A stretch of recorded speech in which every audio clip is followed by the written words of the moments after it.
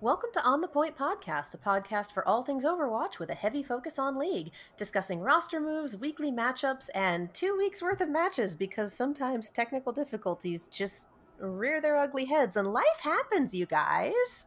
Yeah, that's just kind of the way that shit goes sometimes.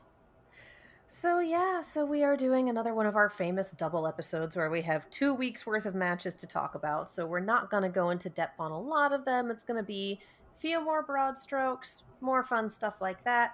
I am Katie. I am the support main. I am a CJ. I am the tank main with the broken foot. Oh, honey. That's not a joke, by the way. I actually broke my foot between when we last recorded it. Now, And that was not the technical difficulty that we were talking no, about. no, that was an entirely separate incident. It's been a good 2 weeks, you guys. It's just been fun. Yeah. So, Yeah. yeah. Let's just get the ball rolling, man. Let's just do this. We have the results of our week 13 matches, which was Mhm. 2 weeks ago, which is when we finally got back on the ball to talk about things. Yeah, unfortunately, we don't have we didn't get to record our predictions for week 14, so that will not be affected in our current batting average calculations. First one, because yeah, we're doing the batting averages again. We're kind of restarting from zero. Um, Yeah, because 10 weeks of not doing things is just like, we're not looking up the old shit. Who cares? Let's just go. That was the before times. yeah, before the plague. Anyway, so first up, Guangzhou Charge versus Seoul Dynasty. We both picked Guangzhou, and that came out in the favor of Guangzhou with a 3-0 win. Up next, the NYXL took on the Shanghai Dragons. We both went Shanghai on that, although I will say, you thought. I remember you going into that being kind of on the fence before coming down on the side of Shanghai. Yeah, because they're both really strong They teams, are. and They we are. we went to a map 5 for this, so, Yes. you know? Yeah. So next up, Dallas Fuel versus Washington Justice. We both picked Dallas because why wouldn't you? Dallas gets the 3-0 win. LA Valiant versus Atlanta Rain. We both went with Valiant, and Valiant pulled out the win at 3-2. Up He next pulled out was a reverse sweep, and I did some screaming and scared the neighbors and the cat, because that's how I live. yeah, I will say, I having talked you into that and then just put us at a tie at this point, annoyed me so much because I was just like, I would have been in the lead, and You're I honestly, almost always in the lead. Let yeah, me have this. It's my birthday on Sunday. Let me have this. fair enough, fair enough. It's not your birthday yet, but fair enough. It will be Uh, by the time this comes out. True. Next is Houston Outlaws versus San Francisco Shock. We both picked Shock, and Shock delivered with the 0-3 sweep in their favor. Seoul Dynasty versus Hangzhou Spark. Hangzhou gets the win 3-0. I picked Seoul, you picked Hangzhou, so yes. Um, NYXL versus Chengdu Hunters. We both picked the New York team, and they take the win 3-1. And there was a draw in that match, wasn't there? Yes, it was pretty. It Yeah. was a little more tightly contested than that. 3-1 would make you think initially. Yeah. Excuse me, that was a burp. Up next, Philadelphia Fusion versus Paris Eternal. I went with Fusion, you went with Paris, and Philadelphia carried the day 3-2. Next, Florida Mayhem versus Boston Uprising. We both picked Florida, and Boston did not fail to live up to our current expectations of their performance, dropping the Boston was series 0-3. consistent. Consistent is a word, an Yes. accurate word, but Toronto Defiant versus LA Gladiators, and the Gladiators pick up the win 3-1 as we predicted. Though Toronto started off strong. Well, and I'm trying to remember, was there a tied map in this one too, or was it just straight? I don't think so. I'm Because not there was. sure. I remember thinking about this week and thinking about what I would say in the episode that we would have recorded, and I Mhm. remember one of my comments being, we live in a world this week where the Houston Outlaws, Toronto, and Boston all played better than Seoul. Mm-hmm. because this was a rough week for Seoul. This was really bad. Like they Yeah. got bodied Yes, they did. It was not good. to the point where Guangzhou broke the record for shortest match time, Yeah, bodying Seoul. they went straight through them. Um, Yeah, it was a really bad week to be a fan of Seoul Dynasty. It was a bad week to be Seoul Dynasty. I don't know yeah. what happened aside from the hero pool just being really bad for them. Um, it comes down to a few things, which is the hero pool is bad for them. And honestly, I had some notes about this just going into the next week of matches, just because it becomes a little more relevant there. But the batting average for both of us is 0.889. Which is the So best I have ever done. woo. Yay! Looking forward to ruining it this week. Yeah, we'll Uh, see. Yeah, we'll see how it looks after week 15. but Week we a 14. number. Well, I want to chat about week 13 a little bit because it's gonna, we're gonna get a little more into depth than 14 because it's what just happened.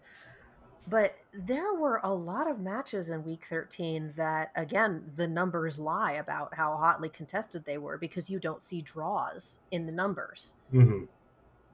So that just, I find this interesting. I find Toronto taking a map off of the Gladiators for the first time ever to be something worth writing home about, at least. Yeah, Especially no, after they dropped Kellix and picked up, help me. Cruz. Thank you. How did I forget that? I don't know. I don't either. It's Anyway, been it's been a day.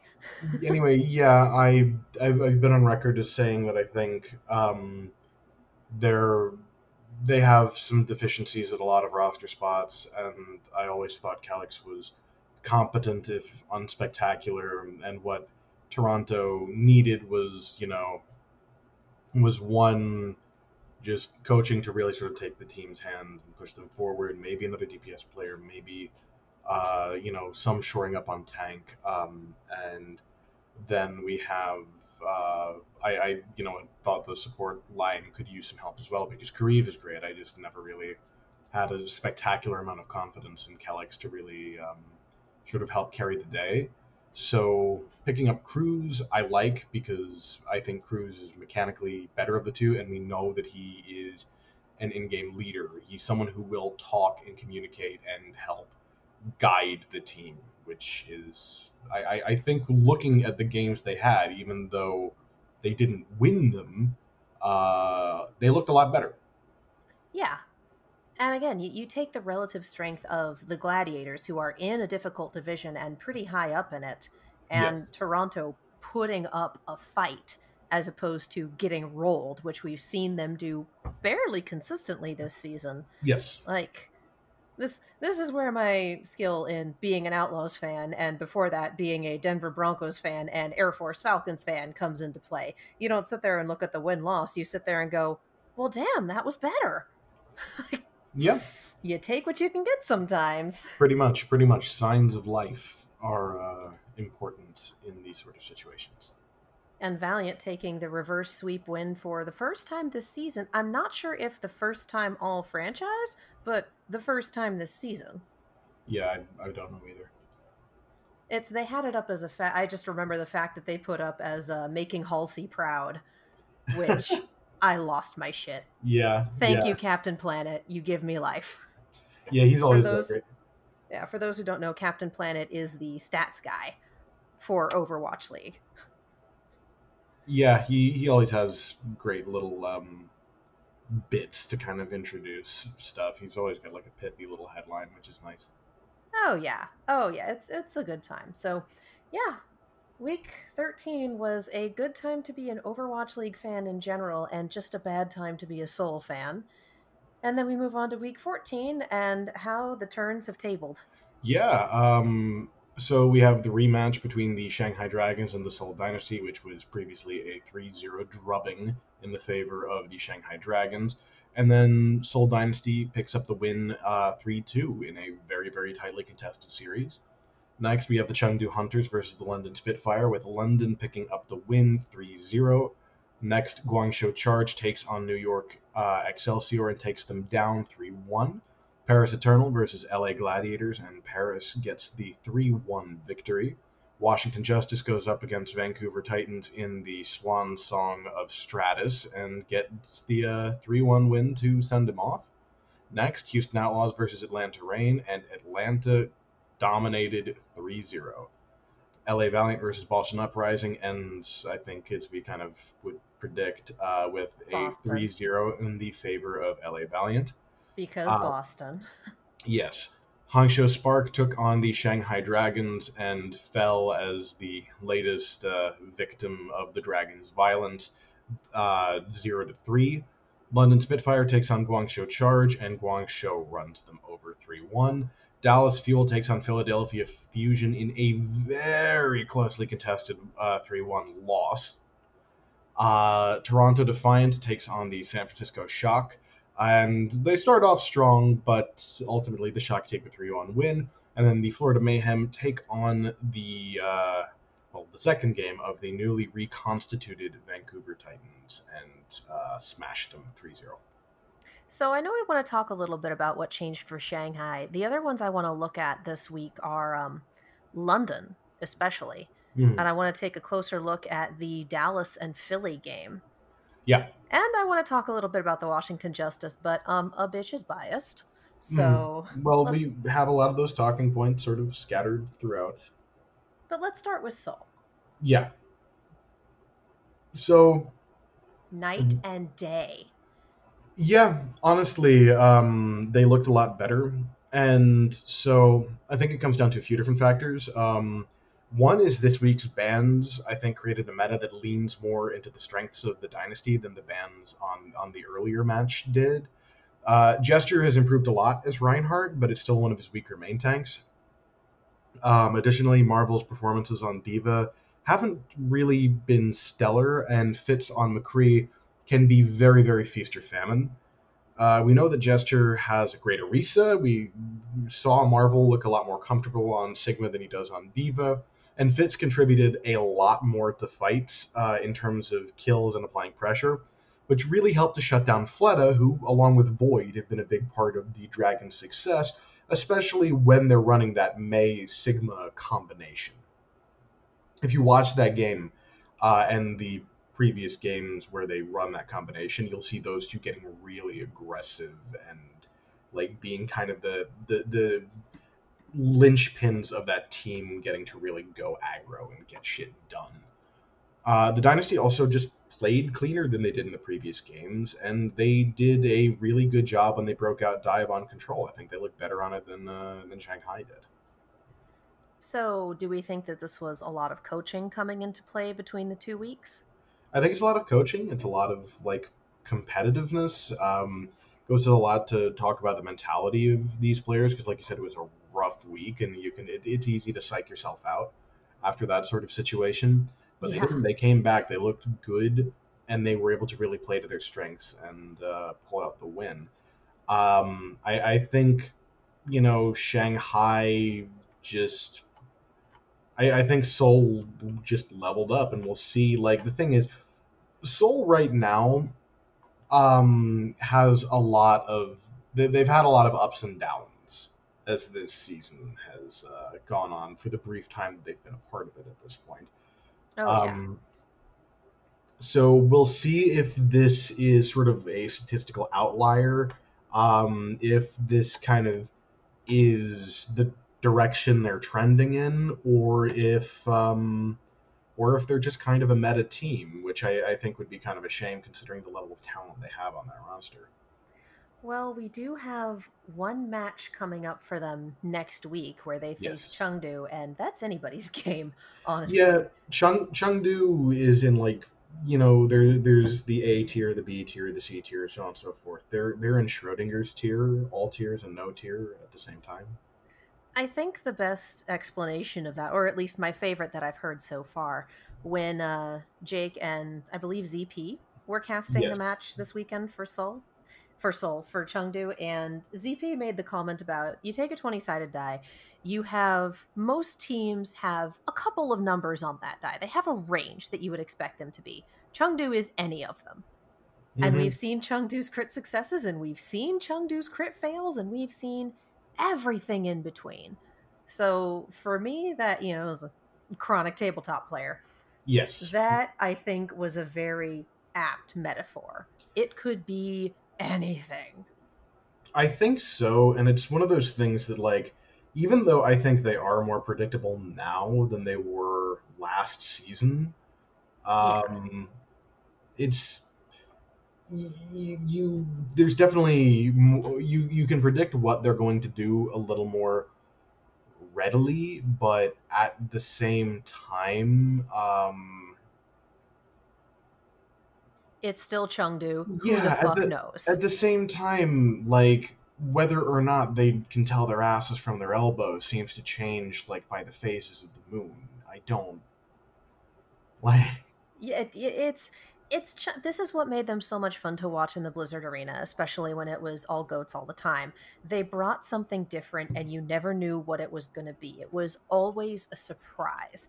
They don't have quite as much of that, but their relative level of performance on any given week is Mhm. what brings that surprise. So they're going up against Soul again.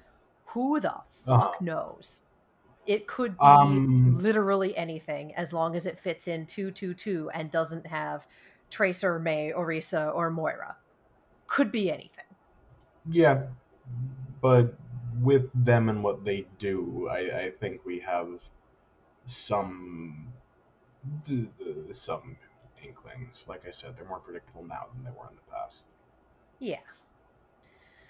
All right. I also want to talk a little bit about London. This is the first time that we've seen them play in 10 weeks Yeah. after they completely, like, I think we saw them play one or two matches early on, and then we haven't really seen a lot of what this brand new roster can do. Hmm. And then we see them 3-0 Chengdu, and then we see them get their shit wrecked by Guangzhou. And to be honest with you, that's kind of in keeping with what we've seen up to this point. Like The they've London been tradition. they well like yeah, there's that, but the other thing is that like their previous games this season, they looked really strong in that first game against New York and then never looked that good again. This is also true. And Guangzhou, oddly enough, is shaping themselves up to be the new New York. Yeah, well, the thing is, I do definitely, I do think a lot of people went into the season kind of sleeping on Guangzhou. Well, after last season, can you blame them? Yeah, but like fair, but they were trending better, and I think they made a lot of moves that really shored up the roster and what it can do. Just because I've been on record as saying that I think Rio is a solid main tank, even if he doesn't like stand out in the way that a lot of other main tanks do. I think Krong is fucking crazy. We know their DPS line is nutty. We know that their supports are great, and it's just been a matter of can they bring all of this together to really make it deliver. And with the new coaching with the new coaching staff, I think that they look really good. Like they've just if they can keep this momentum up and keep this like level of play going, they're in a really good spot. So it seems to me like just from what we've been talking about, the APAC region is the one to watch this week. Or just Yeah, in general, there's so much crazy stuff going on over there. yeah. The one thing is, just like we couldn't necessarily tell the relative strength of Atlantic versus Pacific, it's hard to tell like Pacific versus APAC just because again we really haven't seen interaction between them, and it'll be interesting to see what happens when that finally goes down because I feel like you know San Francisco and gladiators, especially, like if they're the they look to be the top teams in sort of the America, Canada, and NA region versus the APAC region, which is kind of isolated on its own. We don't And really you know how wouldn't they put stack up Philly up against each there. other. Well, yeah, yeah, sorry, Philly, I forgot about them, but yeah, they would absolutely go up there. Although I don't think I would. I think I would put Philly third compared to those two. Yeah, I mean, in an orange on orange fight, I'm putting my money on the Shock. Yeah, But then and again, putting your money on the Shock tends to be the safe bet. yeah, and like the only thing is like the game against Dallas was very, very, very close, and ultimately the thing that decided it more than anything was the fact that Funny Astro was able to keep out of the way of Doha's EMPs very consistently. Yeah. If he wasn't able to do that, they would have lost that game, I think. Um, and we know right now that gladiators can push a much higher tempo and just beat face in a way that Philly hasn't encountered yet, and we don't know how well they're going to do. But Gladiators beat Dallas a lot more convincingly, and while Dallas has leveled up since then, um, so I think the Gladiators have as well. And Shock, while they're inconsistent, I don't think there's a team that can do sort of battlefield adaptations as well as they can. And I mean, you have to look at the Shock roster. And I know we keep going back to this, and I know that we've recently lost Sinatra. Like, that's going to impact your roster. Oh yeah. But everyone on that roster is a superstar. And I think at this point, most people are looking at Moth. I would put Moth as probably the best support in the league. Like, fight me on that one. Just because of Um, the way he's been performing and performing extremely well, making standout plays and performing consistently. mhm. Like I would I'd make the argument that he is one of the best, if not the best, support in the league. Oh, I definitely think he's in that top echelon. I just don't know if I'd put him as the best. Who would you put as the best? I don't know because, like, so Because Jonak exists and we'd have to kind of go and sift through and go who's good, who's crazy, who's consistently good. it's who can pop off, who is most consistently good, who can save their allies the most. And then also, like, we talked about Moth as Moth as a shot caller, and that's very valuable. There's a lot of intangibles as to who you'd have there, and it's just a matter of, like, in terms of main supports, yeah, I think you've got a case.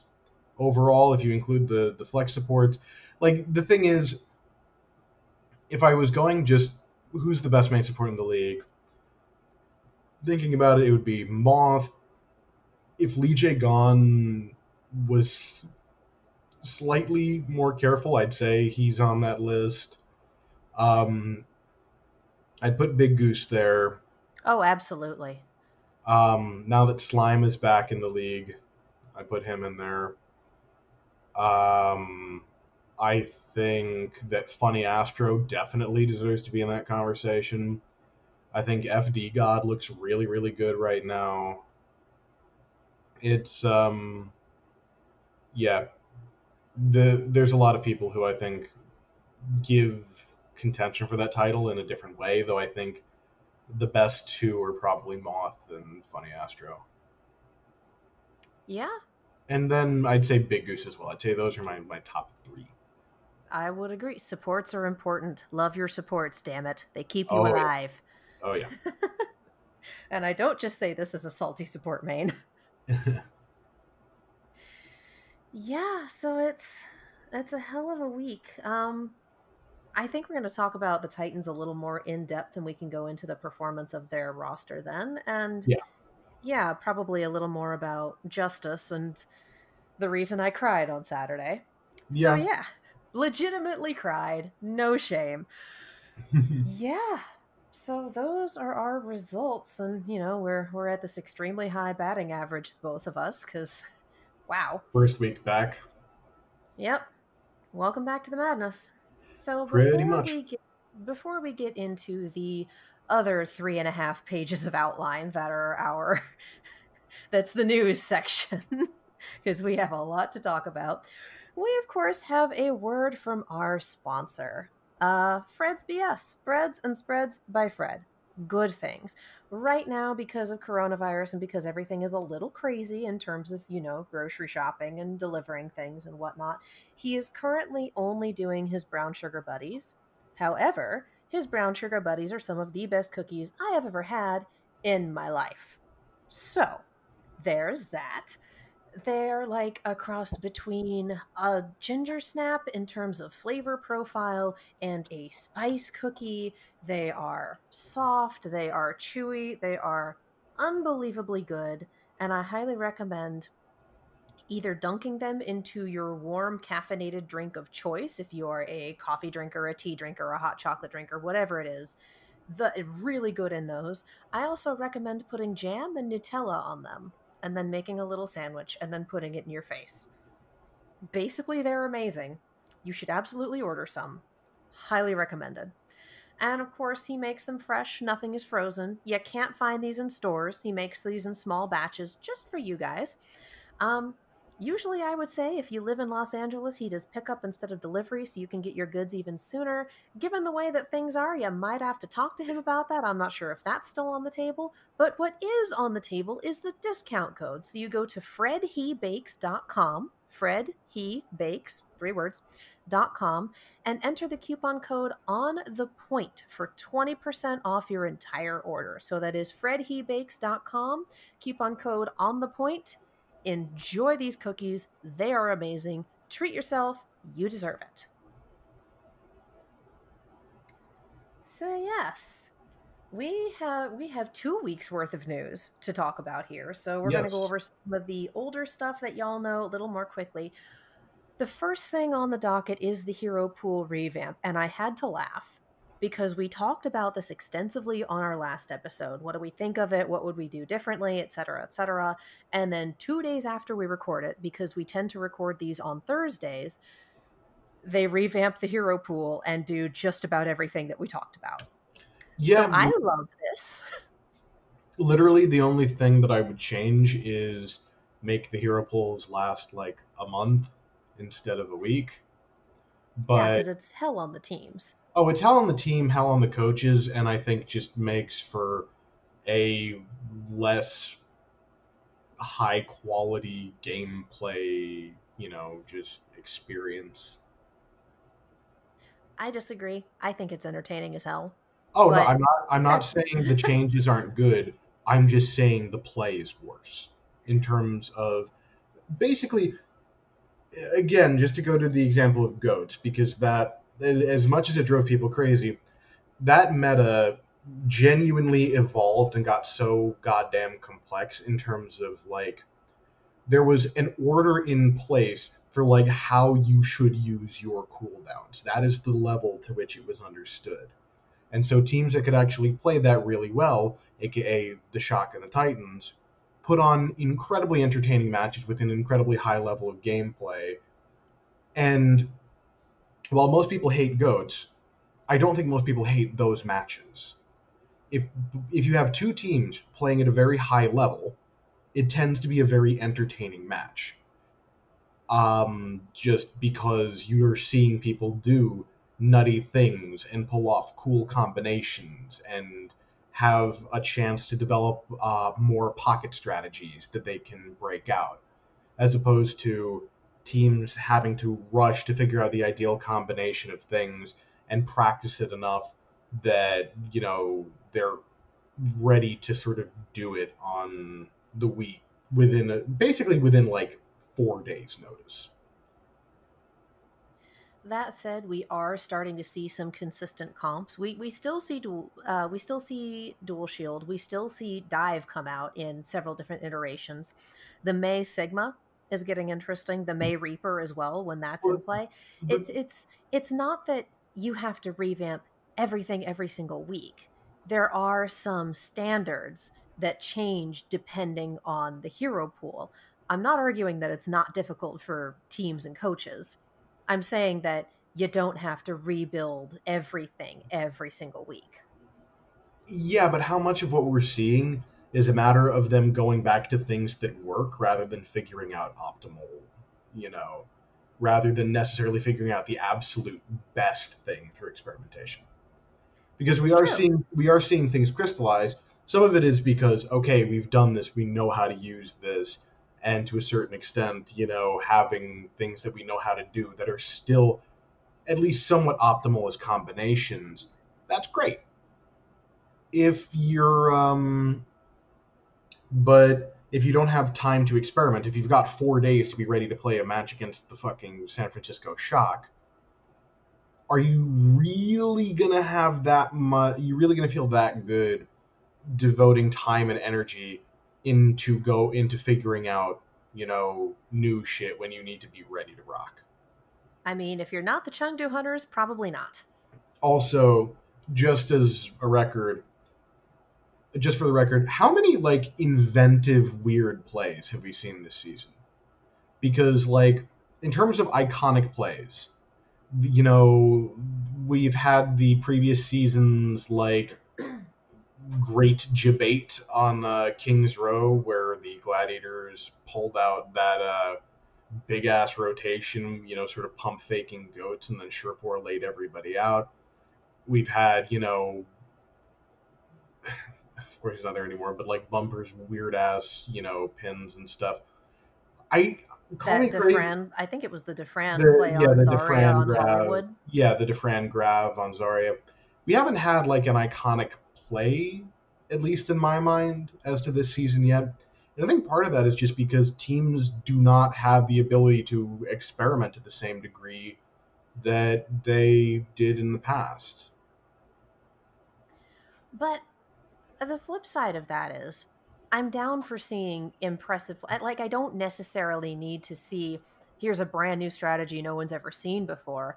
I am here for the McGravy 5K with the Diva Bomb and then the follow-up that makes it a team kill. I am here for Moth booping 4 people into the pit on the final point of King's Row where the pit is 2 feet wide and you need to aim. Like the flip side of that is seeing these impressive plays that you know exist, but are hard to pull off without a good amount of finesse and setup. Yeah, but I I love would, seeing the crazy creative plays, but I also enjoy seeing just stuff that we know is possible played at the highest level. and I agree with that, but I will counter by saying one of these doesn't need to preclude the other. This is We still true. saw those things happen in previous seasons, and that happened because these players are fucking good. If you want strategic creativity, you need them to have time to experiment and figure out stuff, and that's not going to make the other thing go away. I'm just saying I am happy with the other thing, and I'm not willing to sacrifice. Let's be real, a lot of that creativity came with goats.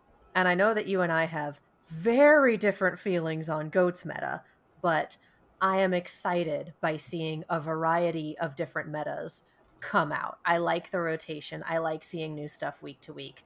And I You're know it's frustrating and I know it's not great for everyone and it's a well. personal preference, I, but I I'm have not willing to sacrifice anything on the altar of this is our meta for the season. Good fucking luck. well. Notice I said a month and not never. Yeah. Um, and then the other thing is prior to goats, do you know how often the meta changed? Like, because in Overwatch, like especially prior to the league, there were absolutely metas that were around for maybe like a month or two and then just went away. Goats lasted a ridiculously long time, yes, but that's not in any way, shape, or form like the standard of what metagame of what like various metas over the course of the history of the game have been. That's just not the case. I know, but it lasted long enough to require changes like this because it was murder. Like, Yeah, but I know that that it was the has outlier, but it was also the outlier played at a professional level where they're trying to bring in new fans, like I can understand the balance issues behind it, and I can understand the business decisions behind it. I'm just Like I saying a week is way too small a window of time. Oh yeah, I'll give you that. But I'm saying I'm the not. opposite is I'm not willing to stick with a meta for 1,000 fucking years when it's Yeah, something like but coats. that's irrelevant because that's not what I'm suggesting. Anyway, hopefully we will, like, maybe after the May tournament we'll see another change in hero pools, Yeah, because we are we'll see how it seeing, goes. yeah, because we are seeing public pushback from some coaches, some players, etc., talking about the difficulty level of adaptation and whatnot for them. And that's a good point Oh when you my want god, to yeah. avoid burnout, especially in the middle of a global pandemic. And So yeah. especially when, let's be real, the tier 2 scene is at an all-time low, and if you burn people out, you're not going to have talent to replace them, especially not as much at the same level. Yeah. So it's I wouldn't be surprised if we get more hero pool revamps. That said, and we've got a list of the changes they made. Hero pools disabled for ranked starting on May 4th. Later on, they will be put back in for masters and upwards in comp. Mhm. Data pulled only from Overwatch League matches from the previous 2 weeks, as opposed to pulling from all of comp. We were back to the host picking the hero pools, and then this past week they did it with the algorithm again, which pissed me off. But Yeah, here we are. I will say I do like that it's in there for like masters and upwards because I do think that that's a good thing. Yeah. To a certain extent, it's just in lower SRs, most people suck at the heroes they play regularly. So forcing them off of those things and onto shit that they don't know how to play or don't want to play just makes their experience miserable. And then the other people in their match who are trying and are now frustrated out of their mind at like this guy who understandably doesn't know how to play a certain hero or whatever, but it doesn't change the fact that your game is suffering because someone doesn't know what to do and they're getting destroyed because of it. And that just leaves, the person in that position frustrated because they can't play what they want and they're getting crapped on, and the people who are stuck with them frustrated because you're fighting 5v6 essentially a lot of the time. I feel like this is something that only really starts mattering when you get to gold and plat, because I play in bronze where nothing matters. So, I Well, mean, yes, I 100% agree with you. I will mm, also say that I never saw any of that when hero pools were happening because, again, I play in bronze. well, yeah, the difference is you would never know because at that level, like a crappy Genji looks about the same as a crappy McCree. It's like you would like the bronze bronze is quick play with more people on the mic, is yes, what I've discovered. yeah, And you know what? I still have fun and I still get really good people. And I oh yeah, occasionally get some people where I'm like, all right, block, report, move on oh because yeah, it's no, bronze. trust me, I reported the absolute hell out of someone throwing in my comp game earlier today. Ah, yes, destroy them. It's what they deserve. Anyway, Yeah, so this week's hero pool, and we'll get into this again when we've got predictions, is Tracer, May, Orisa, and Moira as chosen by the algorithm. And I petition to get hosts and pets back to picking the hero pools because that brings me joy and is more random than an algorithm will ever be able to achieve. yeah, and it's also Um, yeah, it's just fun. It's just fun. it is. It's human fallibility. You don't get people accidentally picking soldier 3 times when it's an algorithm. It's much more fun to just have the hosts or their pets or whatever do it live. Like, I love that. And it's that little bit of personality that I think really helps drive Overwatch League in the same way that they do little conglomerations is not the right word. Supercuts of weird or Yeah, dumb shit the hosts have been saying when they're hosting at I when they're hosting and yeah, casting at 1 a.m. yeah. Like I love it.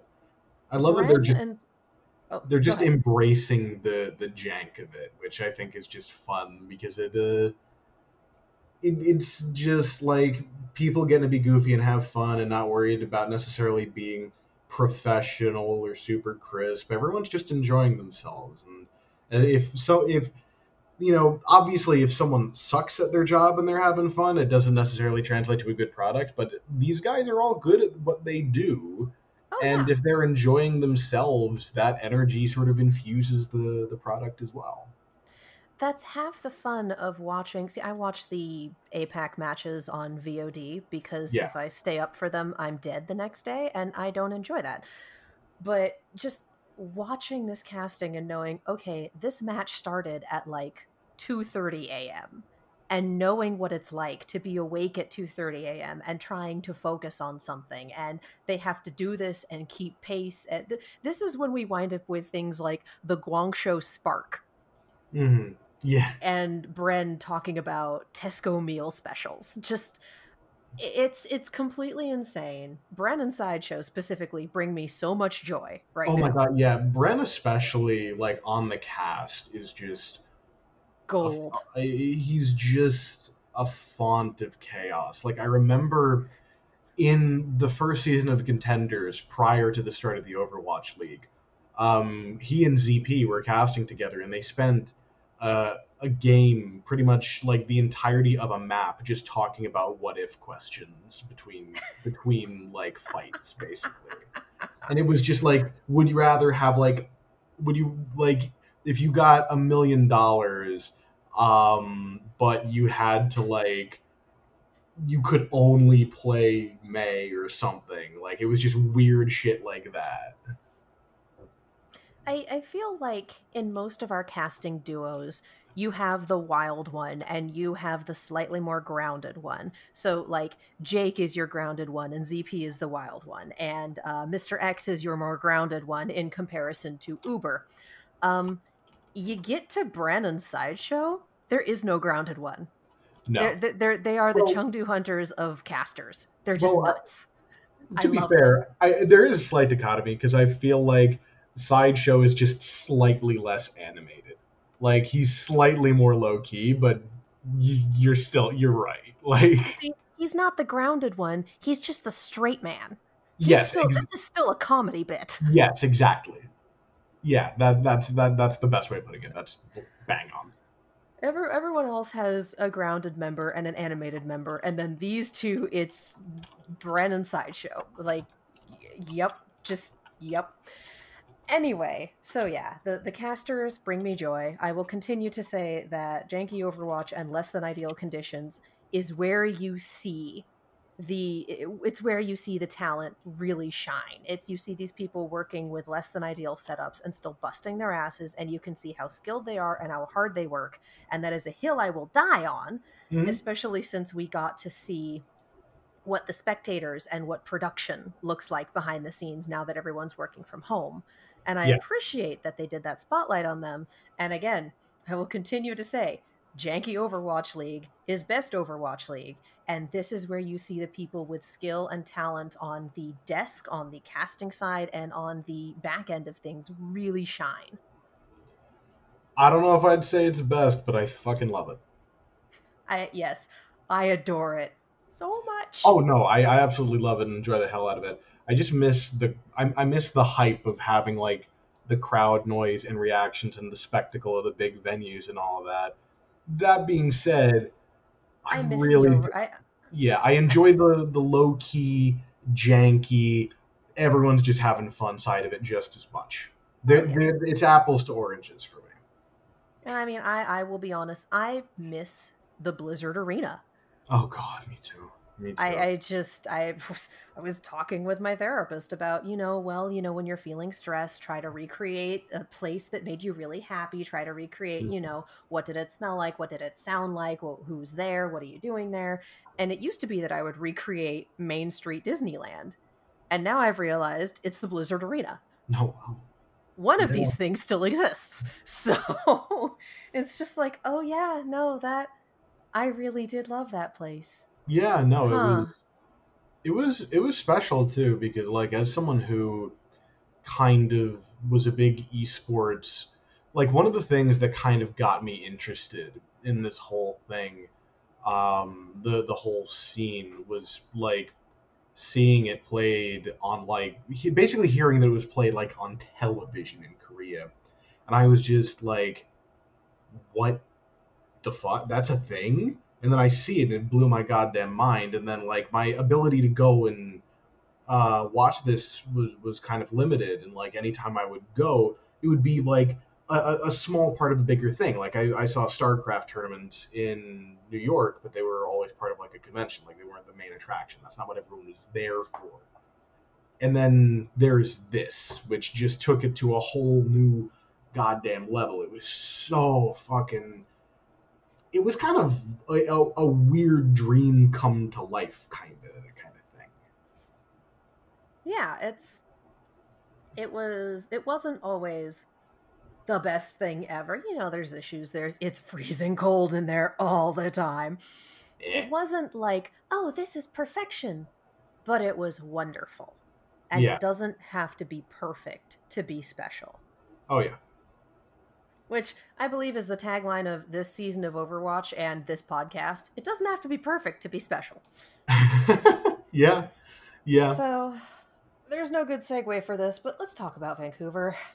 There's a lot to talk about here. Yeah. Speaking of special things that don't exist anymore. Uh, Oh, must you hurt me? hey, you're the one who set me up for that segue. It's not my fault you didn't hop on it. It's the next thing on the list. I We know, have but a I list. know you gave me the segue, the setup for the segue. You just didn't do it yourself. I set That's it all up I'm and you saying. knocked me down. Okay. Yes. Yeah.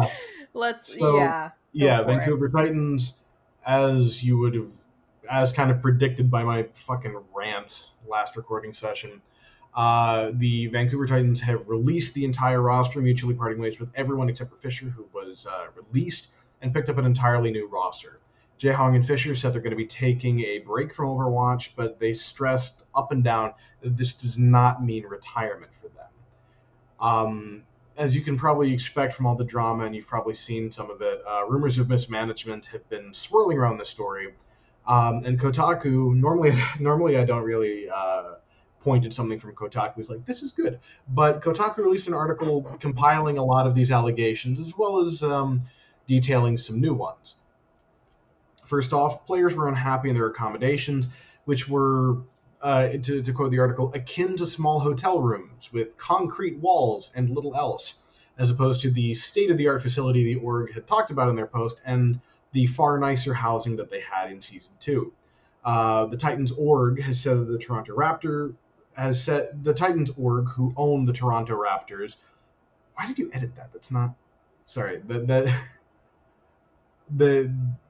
the sentence there got weird. The Titans say bleh. The Titans org has denied that the living quarters are actually that bad, saying the Toronto Raptors practice out of the same facilities during the off season and don't have nearly as much of a problem with it, and everything's fine. It's not like a fucking jail cell or anything. I'm going to go ahead and make the point here that the Toronto Raptors are probably like native Canadian or American. Like or they've lived Europe or here European. or European. Yeah, people My who point is they're yeah. adults, they speak English, and this isn't where they live 24/7. Yes, there's the culture shock is a lot less huge. Yeah, especially there's a difference between, all right, well, I'm just using these facilities during the off season, or I'm only staying here for X amount of time, but I have this apartment or this house or this Yes. whatever. Like, this is just kind of, you're staying here for training purposes. It's not, you live here. You wouldn't want to live in a hotel room. Like, there's a difference. Yeah. So next up, the team wasn't happy with their contracts either, which the organization allegedly didn't renegotiate in any big way to reflect the team's great season two results. Um, Fisher and Jaehong were also paid more than the rest of the team. The allegations kind of say that it was a fairly sizable gap, while the organization acknowledges that they were paid more, but says that, at least in their estimation, it wasn't a huge difference. Um, This might just be a matter of perspective. what Yeah, one person thinks is a sizable game. Like, you know. yeah. And to be fair, if I was the the old school Titan players, I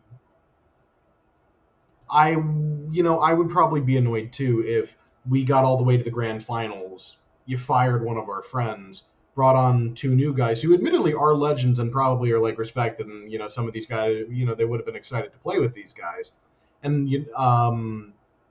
and then they get more money than you, despite all the work that you put in. That kind of sucks. This is why it's good to talk about your salary with your coworkers. It keeps management Yes, from pulling this shit. yeah, they can. And it's not illegal. They can't fuck you, or at least it's harder to do that. Yeah. So Kotaku and a lot of rumors prior to the article say that the Vancouver Titans org pretty much left the team on their own to find housing in Korea.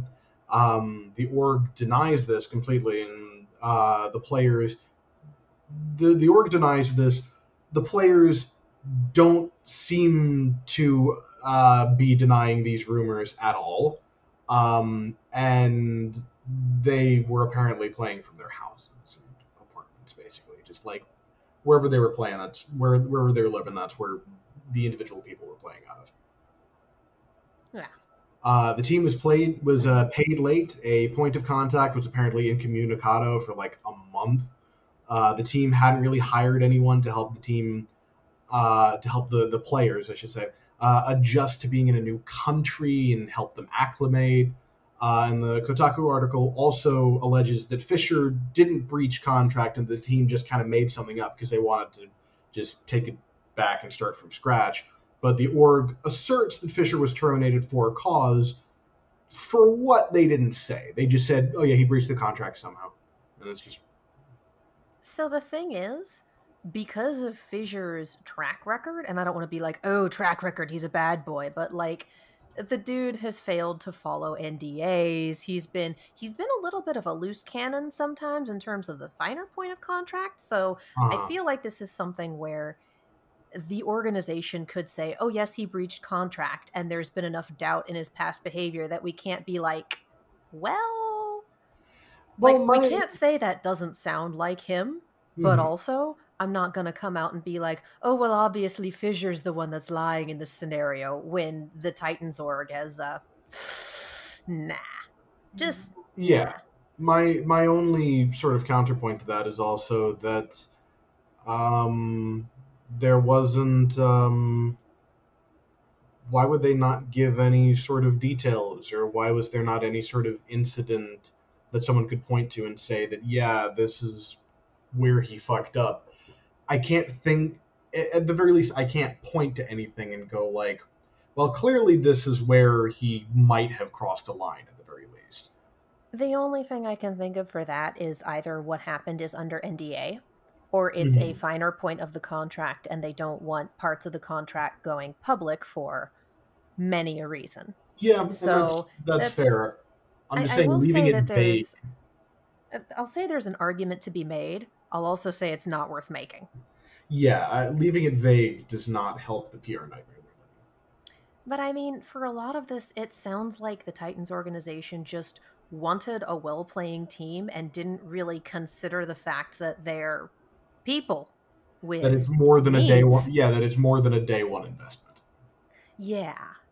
and that kind of ties into Runner and Flowervin, the people who founded and run the Runaway organization. They had a stream sort of discussing things because these guys were their friends. They lived with them and played with them and viewed them as family for years. And working from a translation here, but they apparently said the Vancouver Titans players weren't even made aware of their schedule by the organization and had to play against Guangzhou and Chengdu with virtually no practice. Which is bonkers. It explains why they looked as bad as they did. Yeah. Um, and the thing about that stream that really fucking hurt to watch was that they seemed to like blame themselves for how things worked out to a certain extent. Like the players all got individual offers for big money, but everyone wanted to stay together, so they held out for a full team offer. And ultimately, whether or not the contracts got bought out, like the buck ultimately stopped with Flowervin and Runner.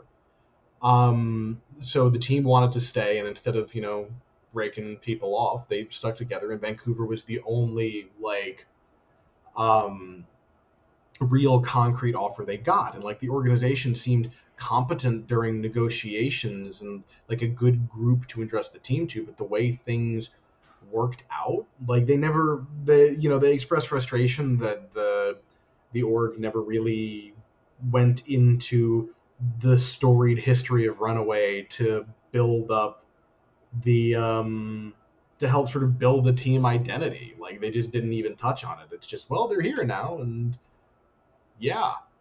And then other um teams wound up building the identity for them in the fan art and whatnot that we got, and we wound up with yeah, the Titans as Thanos. yeah. And then but yeah, they said straight up the way that things worked out, if they had thought that it would go this way, they never would have accepted the offer and would have let people go off on their own. And despite the fact that Runaway still exists, it feels like something in that magic, like a part of it, kind of died with this whole debacle. Yeah, it's kind of hard not to feel that when the people in charge of their well being fuck it up that badly. Yeah, Like, especially when you were the people that were trying to be responsible and do right by your players. like to my understanding, and this could be, grain of salt, could be a rumor.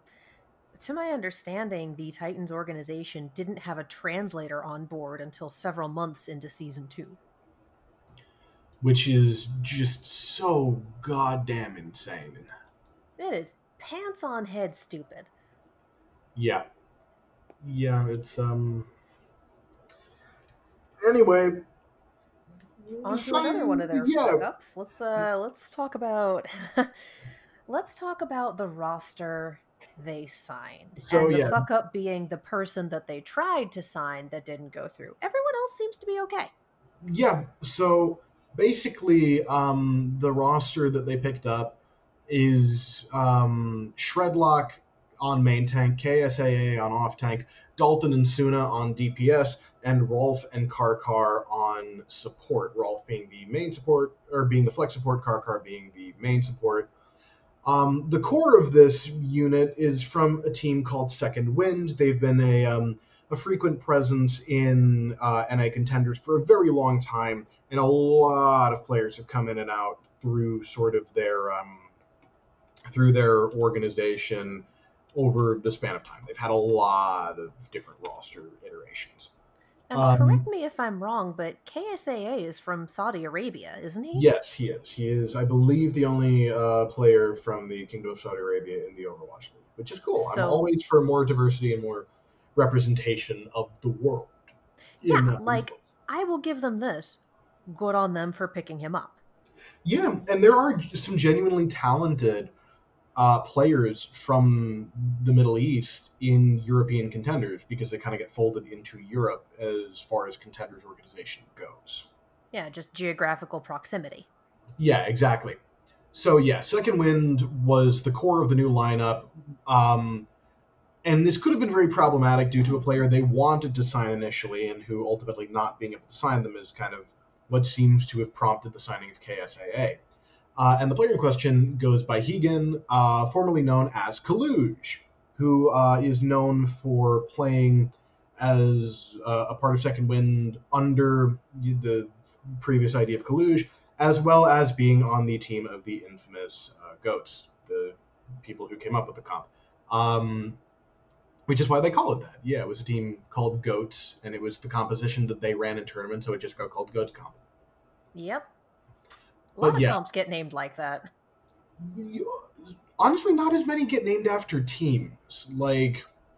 Didn't Clockwork Vendettas get? Then again, Yeah, that isn't but a widely run comp. well, yeah, Clockwork Vendetta was a different story because they were the only ones playing that at first, and even then, it gets part of it was just being Overwatch League tried to call it like ice fishing or something just to differentiate it from naming it after this team. Yeah, And but goats is goats is goats. well they tried to call Goats 3-3, but nobody went for it.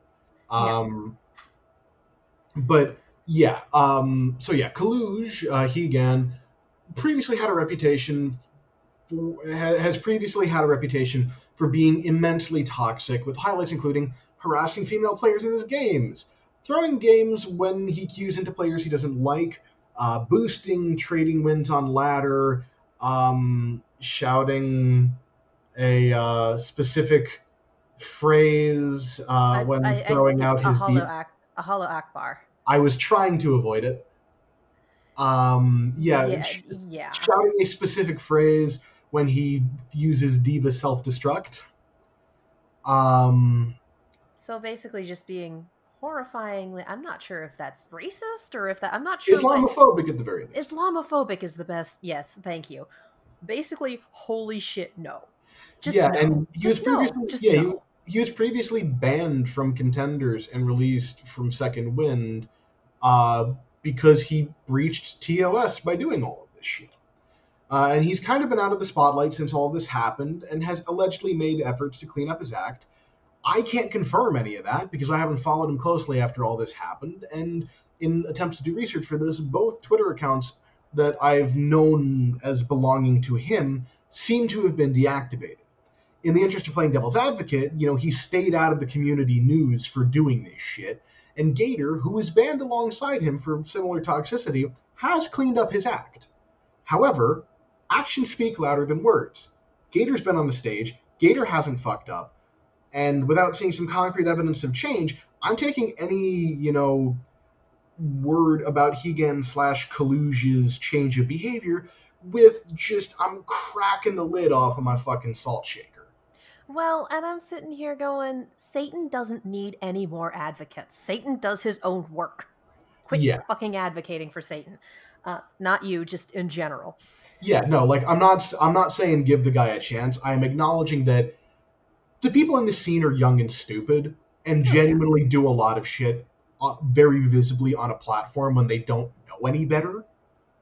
But at the same time, I I will like say I've it's done I have done some dumb shit in my past that I'm glad was not streamed or put up anywhere. Nothing like that. yeah. but I'll say for this because I know there's a lot of cancel culture gone wrong, and if you say one wrong thing ever, people losing jobs over tweets they did 10 years ago, etc., etc. Like, it's one thing to behave like this. It is another thing to realize that what you're doing is/was wrong, and to be able to come out with an actual apology, not an I'm sorry you were offended apology, but an actual I understand that what I did was insensitive, was this, was that, etc. I want to sincerely apologize to, and then naming the people that you have wronged. Like, there's you can see in an apology whether or not someone gets it. Yeah, like if you want And a I good haven't, example, oh yeah, sorry, go ahead. I was going to say if you want a good example of that, Dan Harmon, the creator of Community and Rick and Morty, a person on his writing staff accused him of sexual harassment, and he came out and said, "Yeah, I did that. Here's everything I did. Here's why I did what I did. It was wrong. It was stupid. I'm sorry, and I'm trying to be better. And I apologize to you specifically because I know what I did hurt you and made your life harder."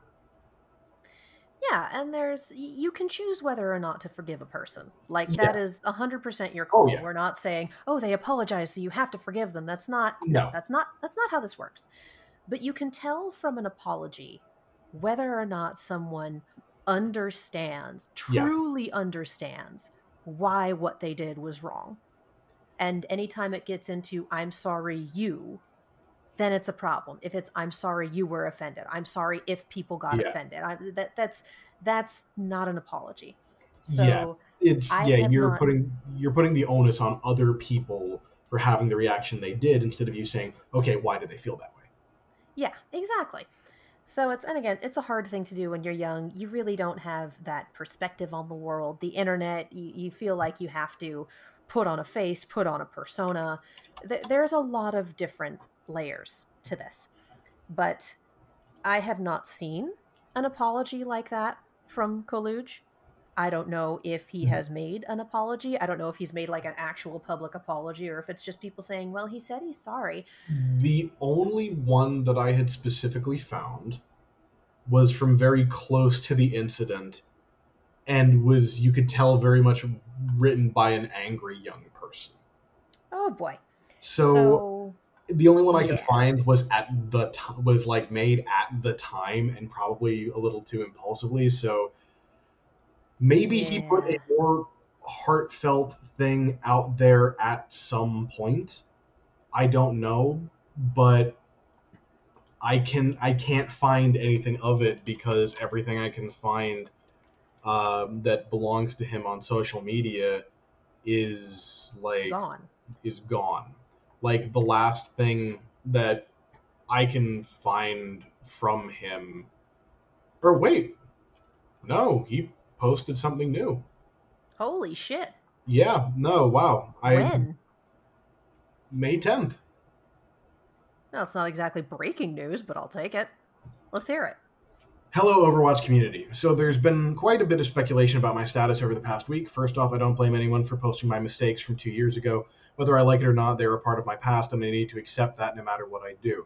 Some people will never forgive me for things I said. I need to accept that no matter what I do, some people will never forgive me for things I said.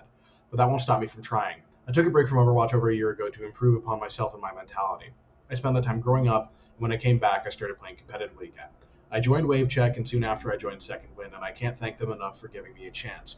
So many people still see me as the immature 18-year-old on stream, but they took a chance on me having changed, and I'm grateful for it. I was able to show my teammates and the people I interacted with that I had improved on who I was, but the greater public hasn't seen that. I heard what people had to say about what I did, and I spent time and effort on working on myself to try and become a better person, but it still hurts to see people who still see me as who I was when I was 18. Over this past weekend, I watched my teammates play on the Titans, and I can't help but feel I've let them down. Maybe if I didn't have the history that I do, I could be on that team right now helping them win, and I have no one to blame for that other than myself. I earned the opinions people have of me through my actions, and I hope one day to earn people's trust again. That I wasn't able to compete with Second Win this past week, but I'll be returning this coming week of Contenders. This hasn't stopped me before, and I won't let it stop me now. I will continue to improve upon myself day by day. Maybe one day people will see that I've grown past the person I was 2 years ago. I'm human. I've made mistakes. I'm not asking for anyone's forgiveness. I will earn it. For now, it's back to the grind. On the one hand, that sounds a lot more mature. That really On the other does. hand, I didn't hear the phrase, I'm sorry. It's weird. I Like, I'm willing to give him some brownie points for what seems to be a genuine apology, acknowledging his mistakes, and that no one owes him forgiveness or anything. Like there's some genuinely, I think, signs of growth in there. I think you're right. I also think the league did the right thing by not approving his contract. Yes, Vancouver Titans allegedly still extended him a contract offer, and the league did not approve it, and that is why he was not picked up. Yeah, with everything that was going on around it at the time, I can see why they wouldn't want to do that, especially when with all the different changes being made and with things being insane because COVID-19, I can see why they wouldn't want to purposely bring on any more negativity, I'm especially since there is so much negativity around the Titans organization right now for good goddamn reason. I'm surprised the Titans organization offered him the contract in the first place, to be Are honest. you really? Well, Are you really? the reason is they're already in a shitstorm of bad PR.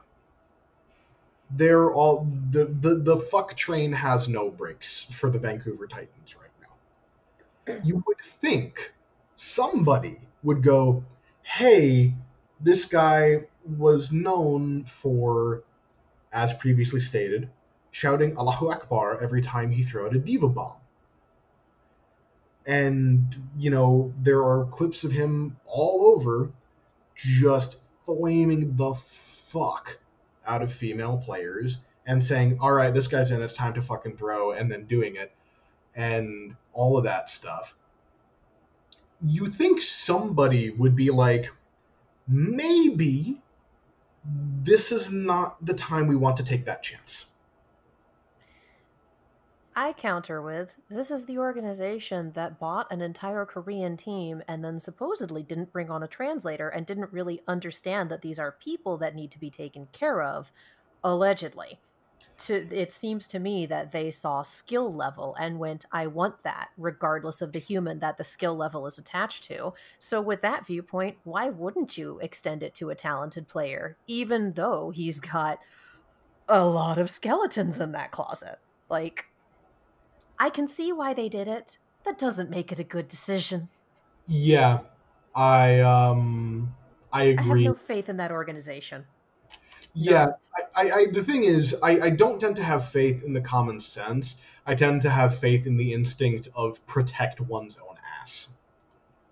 I don't think they understand how to do that in this environment. Like, I legitimately don't think they get it. Yeah, But yeah, yeah, so that's that's that. And I will yeah, also, and I want to talk about this a little bit because it's sort of a birds of a feather thing.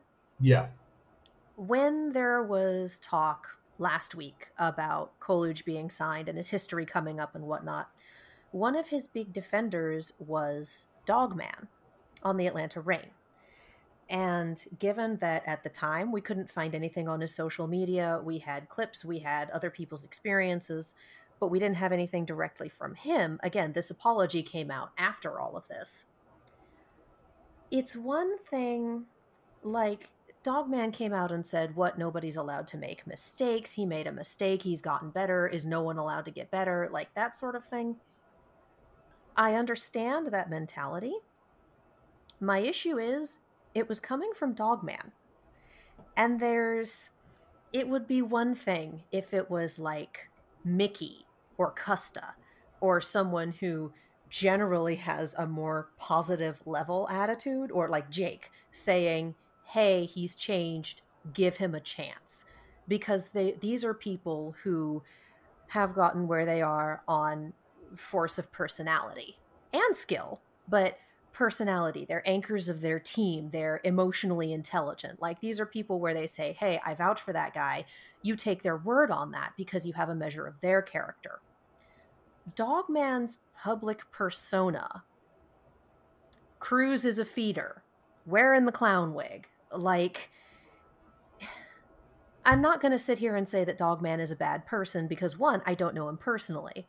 And two, I don't think your public persona can be used as a measure of you as a person, especially when you're young, especially when you're on a stage. Like, that flips different switches in your brain.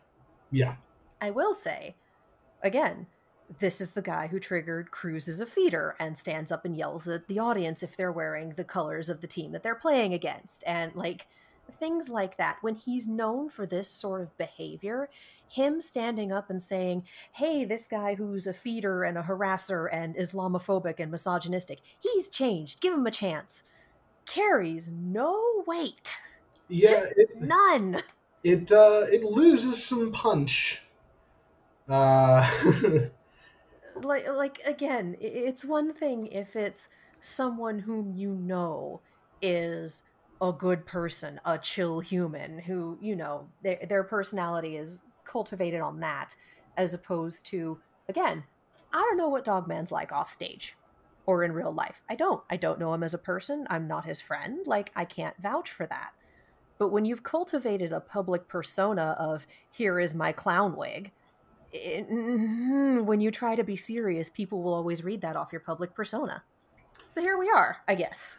yeah, and the thing is, like, I'm all for giving people second chances, to a certain extent. But the thing is, when people cross certain lines, um, you need to realize that not that you need to show evidence of growth before you earn that second chance. Like, someone asking for forgiveness does not mean that they have necessarily earned it. And so the whole, like, what, no one's allowed to make mistakes. People absolutely are. That happens all the time. Like I said, I've done some shit that I'm not proud of that I look back on and wish I hadn't done. Oh, At yeah. the same time, um, like I said, I didn't do any of that, and I didn't do it publicly and repeatedly and all of that stuff. Um, and it's just one of those things of, if you want people to think of you differently after that, you need to show them that you are different.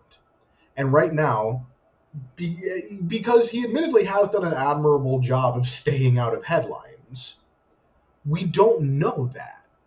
No one outside of people who have directly interacted with him have any knowledge of that. And His public so persona is frozen it's from what we all saw 2 years it's, ago. it's all we have to go on, outside of people who interact with him directly or who followed him more closely than we did. That's all we have to go on. So I'm it's not necessarily guilty until proven innocent, because he did the things. Yeah. It's right now showing that he has learned from that and demonstrating it. And I think that apology is a good first step, but there are more steps to that process, to showing that you have grown as a human being to the point where people are willing to sort of accept you in that way again. Yeah, and I agree with you that it's a good first step. I would I say this as someone who, gets maligned fairly regularly when playing games and just, Yeah, being a woman in public, full stop. yeah, And that's one aspect of the shit he pulled. I'm a white lapsed Catholic woman, so there's a lot of other stuff that I avoid just by virtue of, the genetic lottery. So I'm not going to say that I know everything about that, but I'm also going to say that the lack of direct apology to the people he hurt bothers me. The yeah, lack of, yeah, I'm sorry I hurt you. I'm yeah, sorry I perpetuated stereotypes. I'm yes. sorry I did X. Like, the lack of apology coupled with I will earn their forgiveness is like, buddy, you got a ways to go. Yeah, that's one of, like, admirable sentiment, but the thing you need to step one is acknowledging. And you've acknowledged that you did some bad things. You haven't said what and why and all of those things. And so that definitely loses you some points in terms of you showing that you have changed as a person, and that that you've grown past that. Yeah, Like, you don't get to stop at step 1. yeah, Not if you want to get anywhere. to go back to the Dan Harmon example, which the reason I keep bringing that up is because the person who brought all of this to, who made the allegation that he responded to, said that she accepted his apology, and it was like something people should look to, as sort of a masterclass in how to apologize and demonstrate a desire for growth. That's why I keep harping on that one specifically. But yeah, he straight up said, "This is what I did. Yes, everything she said was true. This was it. This was what was going through my head. It was wrong. It was stupid. I wish that hadn't been the case, and I'm trying to change that about myself." There were specific acknowledgments of the wrong, and then what was being done to change that. Yeah, and there is an art and a practice to being able to see what you fucked up and understanding why it was a problem and crafting an effective heartfelt apology. Like, this is not something that people do off the bat. This is skills that need to be learned. And he started on that path, but again, that's step 1. He needs to keep going. Absolutely. So yeah, so that's that. Let's talk about the performance of the new lineup. Yeah, so like I said, Shredlock and KSAA on the front line, Dalton and Suna as your DPS core, and then Rolf and Karkar as your back line. So far, they have not really inspired confidence. And I think part of that comes from the fact that they're now up against the higher tier of competition than they have ever played against before. And they are, they quite literally couldn't have adequate preparation for that because this has been a very rapidly evolving situation. And part of it is the fact that this roster has been put together on very short notice. Dalton, Shredlock, and Rolf were all picked up from the same roster, from Second Wind. But Suna, Karkar, and KSAA are all from different teams. Um, and furthermore, I don't want to badmouth these guys because they're in a really shitty, in a shitty spot. And I do think a lot of members of this roster have potential, and some, I don't know that much about. Like, I haven't seen KSAA play before now. I I think he don't was know on as much Team about Saudi Suna. Arabia during a Yeah, World well, Cup. yeah, but having been at BlizzCon for that, it was very, very hard to see all the games when This you're is there true. in person. So I genuinely don't really have much that I can contribute to that. Um, but a lot of these guys, throughout the performances that I have seen, never really struck me as like the absolute top tier of their role in Tier Two Overwatch when I was watching it. Like, they need to evolve if they want to succeed because in Overwatch League, pretty much every single role is immensely stacked. You're going to be facing the highest possible level of competition coming back at you. Better than average is not going to cut it against incredible. And these new Titans are going to need to rise to the occasion by growing as players, not allowing the early hurdles that they're facing by the very nature of their formation, not allowing the added pressure or the fandom vitriol due to the fact that they're replacing a very beloved roster after a very ugly split. They need to not let all of that break their mentality because they've got a long fucking season ahead of them. And They really do. I would be very surprised if there weren't some new additions being made here, but right now I don't want to necessarily give like a thumbs up or a thumbs down on everything here because these guys are coming in one of the worst circumstances you could be asked to come in and do this.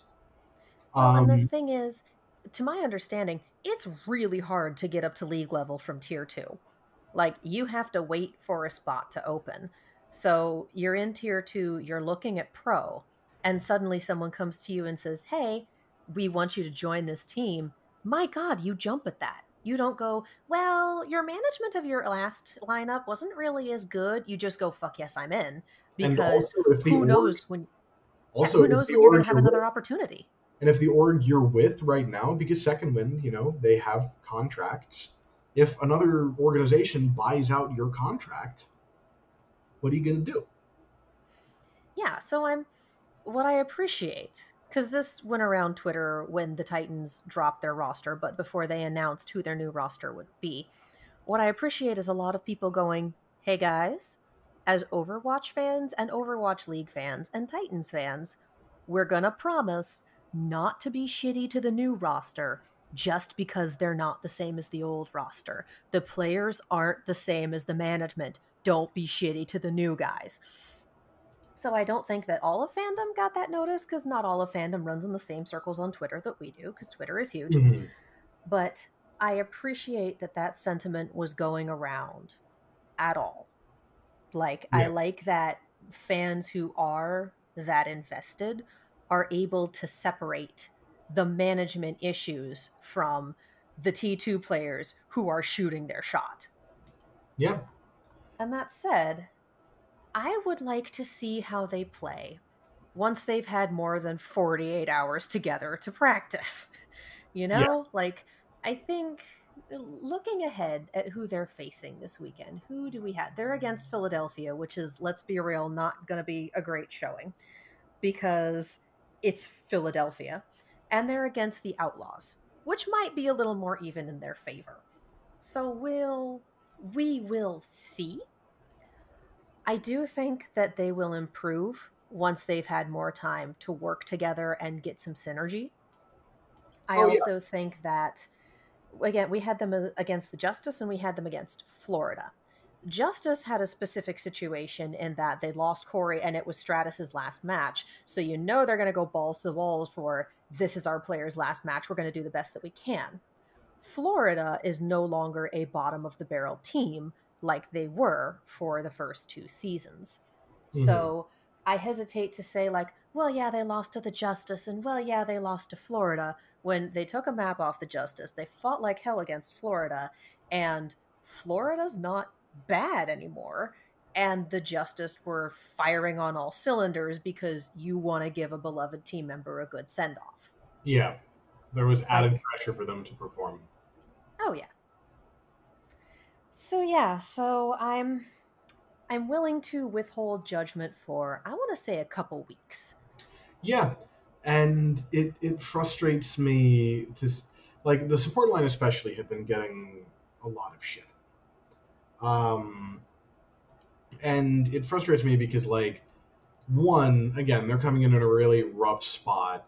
They're needing to go a long way towards building synergy and developing a coaching structure, like all of these things that are very, very, very, very important in terms of you know becoming a successful functioning team at any level, much less the highest possible level. And these guys can perform. Karkar has previously played with Atlanta Academy and with Fusion University, and I believe he was with Fusion University when they went on their excursion to Korea. Let me double check that right now because I know he played with them in like the Gauntlet and Was such. he I feel like there was one person on Fusion University that didn't go, and Elk. I feel like that might have been him. It was Elk. It was Elk. Thank you. I'm going to say I remember it was someone whose name I recognize. But yeah, I think there is potential in this team, but I think we're not going to see it till like we're not going to get a good idea of what they're like when they can really work together until I want to say late June, early July. Like we need Yeah. to give them time. Other people had time in the off season, they don't. Okay. Quick correction. Karkar did not go with them to Korea. He played with them in Contenders 2019 NA Season 1 and in, I believe, in the Atlantic Showdown as well, yes. So he played with Fusion University for a time, faced some very high level competition. He's, he can do things. And Rolf, motherfucking Rolf, I was genuinely really happy to see him finally getting a shot in the Overwatch League because when this dude started playing Overwatch professionally, June of 2016. Jesus. Yeah, no, he has been going for a really long time. Like, so the team that he was most well known for playing up until he like joined Gladiators Legion and that, but he was he was part of the North American roster of Cloud9, Oh, which is where we get Surefour and where we initially got Gods, and a bunch of recognizable names. He's been and that's amazing. also for those of you who don't know where we got the term C9. Yes. And he's was on Team Canada, I think, 2 or 3 times. I think you're right. I know it was 2016, 2017. I forget if he was there for 2018 and well. I think that might be when they kind of traded up for Banny, um, or Crimzo.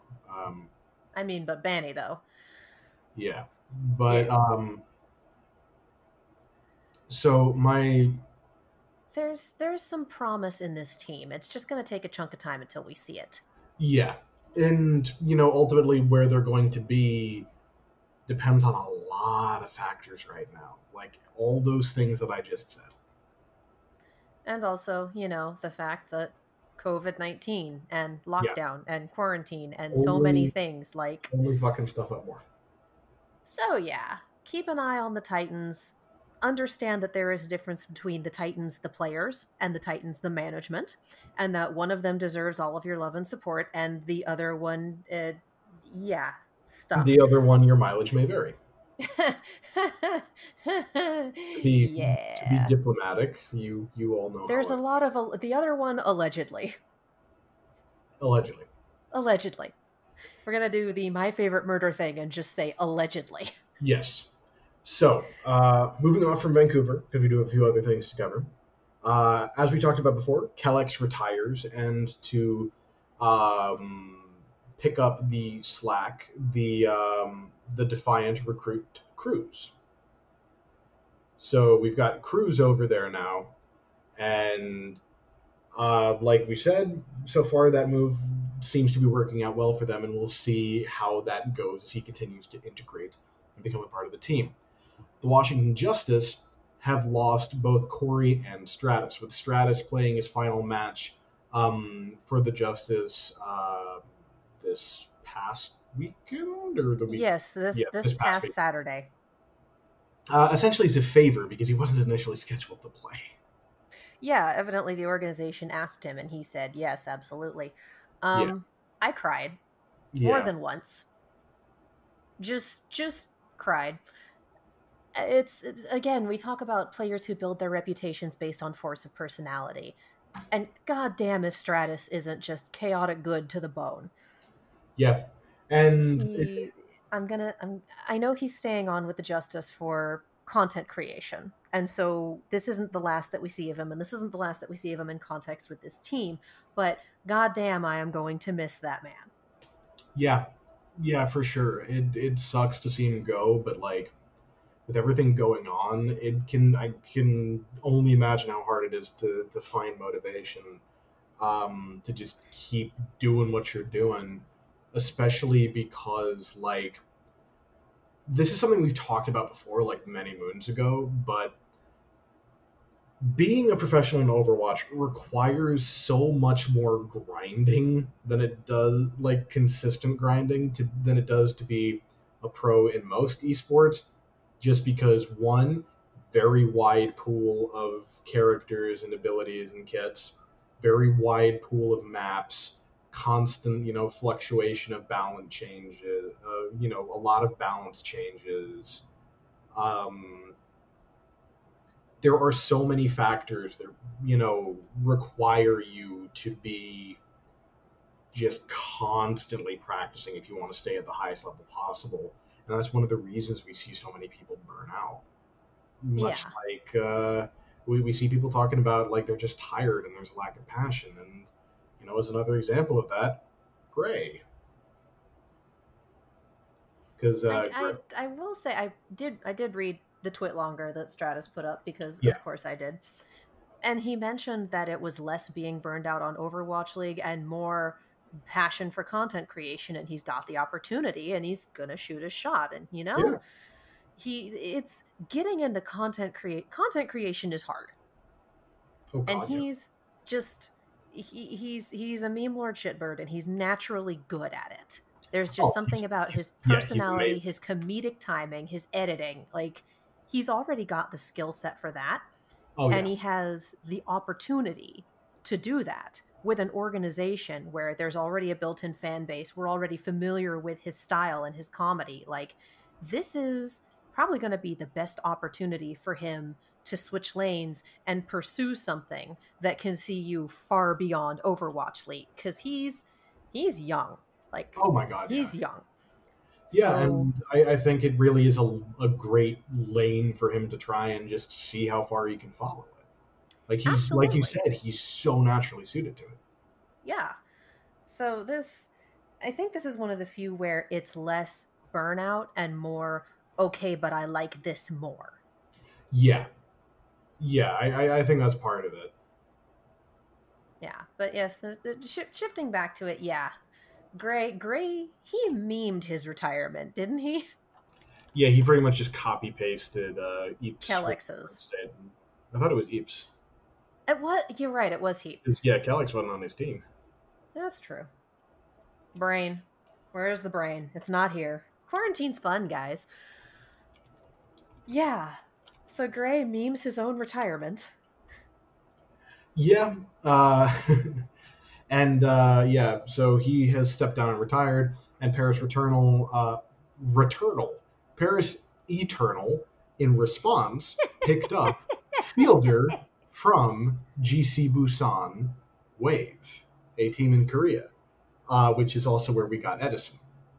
And so far, he has looked to be a really, really good pickup for them. He has popped off a lot in the matches that he has been in there with and played pretty damn well with the team for someone who is playing from Korea with very limited time to integrate himself into the roster.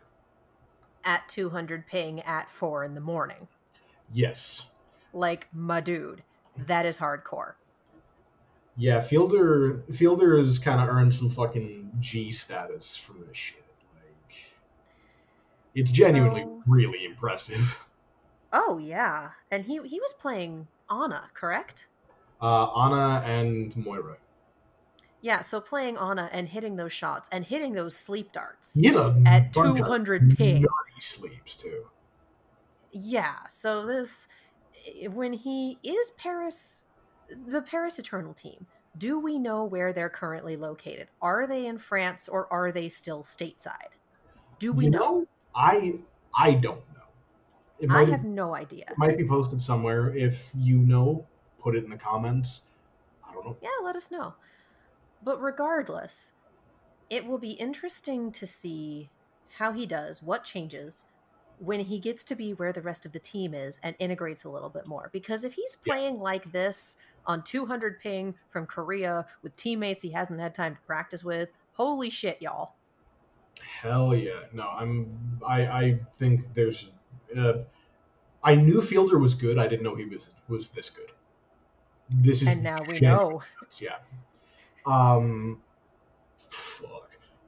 Speaking of pickups, we have another one because Boston has lost Because yet Boston. another player. Brusson has retired, and Boston has signed Punk, off tank of Sydney Drop Bears, Uprising Academy, and Team Australia of 2018 and 2019 to play off tank for them.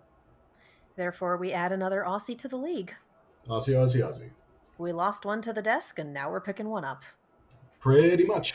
Our Aussie Um, quotient must stay at 1. they need there can be only one. Yeah, because Um, I feel like we had a second one at some point, and they're not in the league anymore. I don't know why.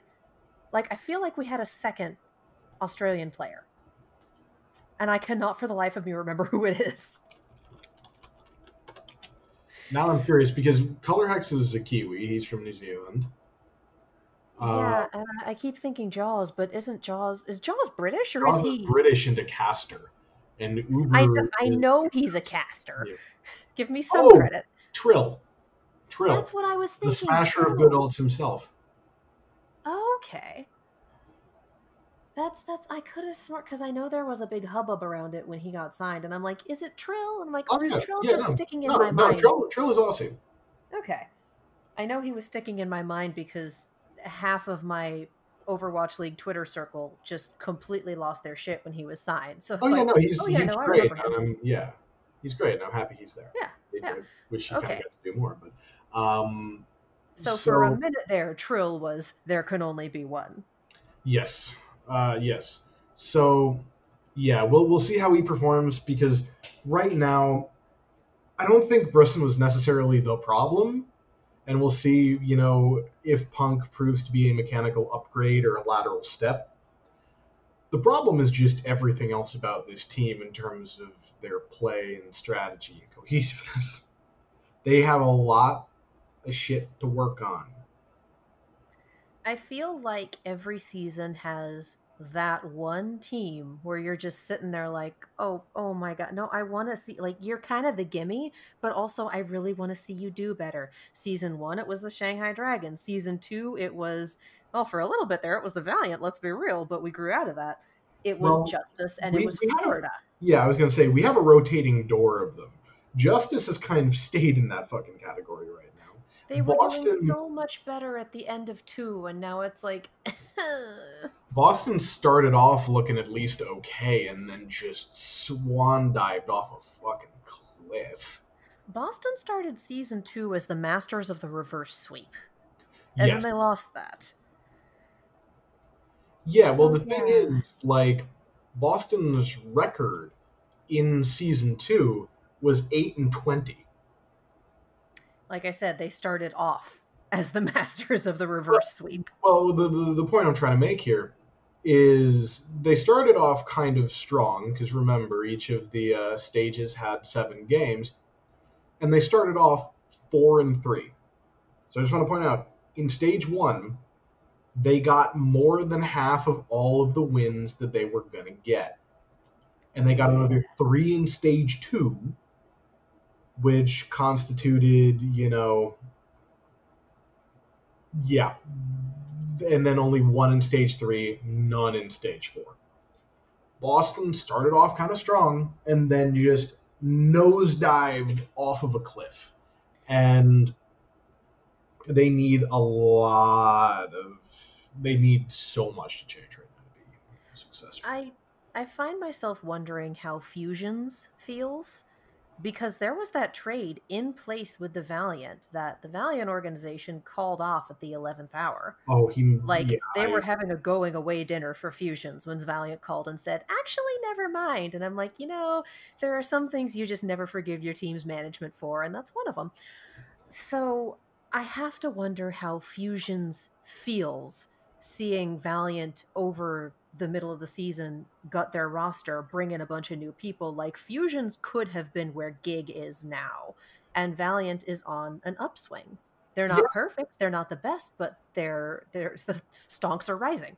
So I just I got a feel for him. Like he was almost there. Valiant called it off, and you couldn't have known at the time, Oh no, but now there's it would have been difficult to predict, and especially because like I think Fusions is one of the brighter spots on that roster right oh, absolutely, now. no question. And it has to be maddening because we've on stage you can see how upset just getting stomped on repeatedly makes him. He's not happy. At least he doesn't look to be happy. I mean, that doesn't feel good. And knowing that you're part of the team that's like, yeah, we're the gimme team. We're the, oh, someone else is playing us. Well, then they're going to win. We're the people are setting fucking records against us team. Currently, again, Guangzhou holds that record against Seoul, but the Valiant nearly broke it this past weekend. And if they had full held Boston on point A of Kings Row, they would have. Also, weren't they the first team to give up a win to the Shanghai Dragons? Was it Boston? I think. I'm gonna check right now. Yeah, you go check in, and I think at this point, just God bless them. I have to wonder because we had this for Shanghai, and people started rallying really hard around Shanghai at towards the end of season one. Like we really do want to see them get a win. I think Florida had an uptick in fans, especially after they came out with their third jersey, and especially after Bare Hands left. I wonder if Boston is going to start getting more people on board for that underdog, we want to see them get a win mentality. They And were I the feel first like team to drop a match to the Dragons. they were. They were Ouch. week two. Oof. So I feel like I feel like that support for them isn't as strong when you don't see the face cams, when you don't see the players face to face. Like there is something missing with not having face cams on the broadcast, and we're Yeah. all missing that a lot. But I wonder if they aren't going to start picking up more fans, just like, come on, Boston, just take one, just do something. It'll be interesting to see them face the Titans if slash win they eventually do, Mhm. just to see where that goes right now with a roster that's having issues. And I will say it, Muffin was a solid player. I'm very glad that they did the right thing and dumped his ass because of the awful shit that he did. You're still losing a piece of the puzzle that you needed, and Yeah, you have no extra people right now. Like I'm saying and was the right decision. I'm also saying that hurts them in terms of gameplay. And I can appreciate that the Yeah. organization did the right thing, knowing that it would hurt them in terms of gameplay. And the other thing worth mentioning in that is prior to people finding out what he did, he people thought he was charming and funny. Oh, yeah. It's, Like he charming, funny people are sometimes people who do stuff like that because they're charming and funny and it's easy to lure people in. Like, yeah, charisma can be used for evil. yeah, But yeah, absolutely. He was looking to be a new face of the team. yeah, Mufin said a swear during the interview, and it's hysterical because he was so excited. Like, people were talking about Jerry and people were talking about Mufin. pretty People are much. still talking about Jerry, but people have thrown Mufin in the dumpster where he belongs. Yeah, and people aren't talking as much about Jerry either. Um, Yeah, hard to be a standout player on a rough team. yeah, And I say that as the stand of the Giggery squad, you know? yeah, just to as sort of an explanation of that. One, the two things that that made it stand out was one, his name is fucking Jerry. Jerry, His name is Jerry, Jerry. Jerry. Like when you hear Jerry, you think of somebody's uncle. You think of like a dude in his 40s who probably has a fucking accounting degree. And then it's just this unassuming looking dude and his name is Jerry and he's on a team right now that is just considered to be dumpster tier, and it's just so amusing that in a lineup of all these fucking gamer names like Fusions and Mufin and Color Hex and Halo, Jerry. Jerry. And the contrast amused people so much that they just wanted to see him come in and do his thing, and then it turned out he popped off. And that was one of those things of like, no, it turns out Jerry's got a fucking pair the size of basketballs down there, and he can fucking go. And that's funny as well. But the But thing there's is, just something missing in the the thing is, cohesion of this team. that's novelty. Oh, yeah, that's true. Yeah. Yeah, that's novelty. And so once the joke kind of wears off, and you're used to hearing, up next, Jerry, like, and having the dude named Jerry actually pop off, it stops being remarkable after a while. It loses its punch. Well, and that's the point of a DPS main, especially oh god, my brain just said click heads, but that's Again, thank you. My brain's like point and click, and I'm like, yes, click heads is what you do, but there's a term for it. Um, that's the point of a hit scan is to pop off. mm, So congratulations, you're doing your job. yeah, yeah. And yet we don't get tired of say, thank you, Mr. Logics. Well, yeah, because the joke isn't that he exists. This is true. The So, yeah, Boston just needs help. Boston also needs a few more players on its roster, and I say that as a Justice fan. Yeah, Yeah? well, sort of dovetailing into our next point of teams making some pickups. Seoul has picked up Slime of Vancouver Titans / Runaway fame. Good for Uh, him, and good for them. Absolutely. Like, I don't think Toby was like the problem, but it's hard to not see this as an upgrade for Seoul's on-field capability. There are very few teams where picking up a member of the former Titans roster would not be an upgrade. Exactly.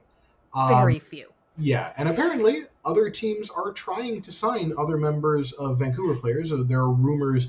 Gamehouse put out an article about apparently NA teams are trying to sign other Vancouver players, but visa issues are creating a hurdle for them. So, Not surprising. there's the possibility we will see more of them showing up later on. Well, and here's kind of what I'm looking at. It's Thursday night as we record this. The Justice are slated to play the Florida Mayhem on Saturday. We have no idea what they're going to do for DPS. I'm opening Reddit right the fuck now. Just to see if there's any late breaking news. Um, oh, Fact Fiction is retiring. Yeah, I saw that on Twitter. I'm very sad. He just Um, he's a good human. I'm getting a reminder right now of the South Korea 2016 World Cup team, and it makes me sad that like none of these people are playing anymore. I think Zunba's the only person who might still be playing professionally.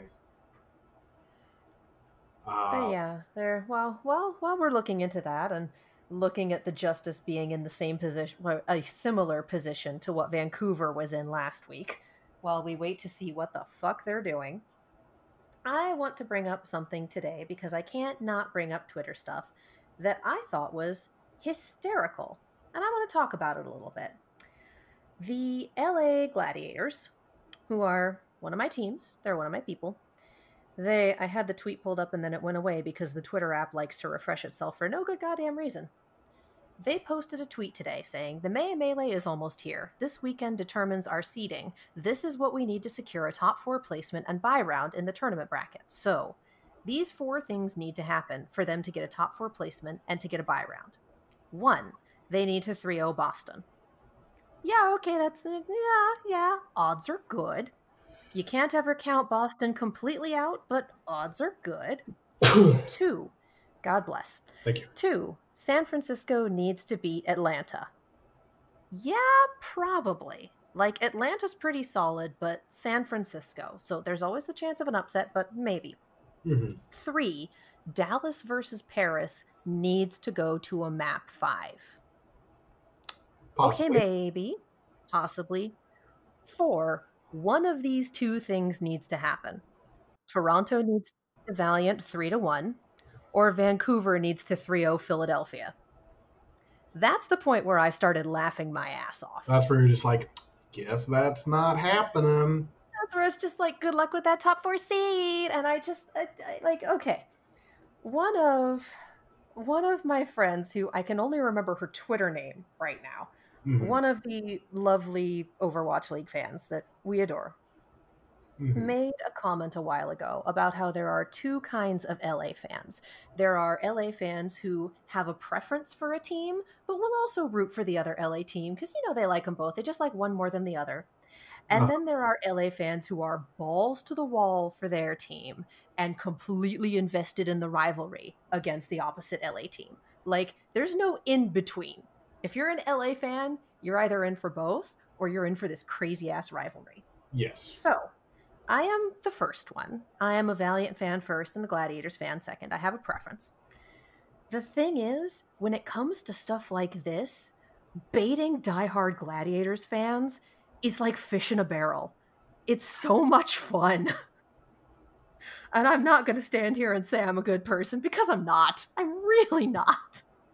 But it's a lot of fun to have stupid, meaningless Twitter throwdowns with the hardcore Gladiators fans who are like, "Oh yeah, the Glads are gonna lose to Toronto. The Valiant are gonna lose to Toronto," and I'm sitting here going, "May is out, Tracer is out.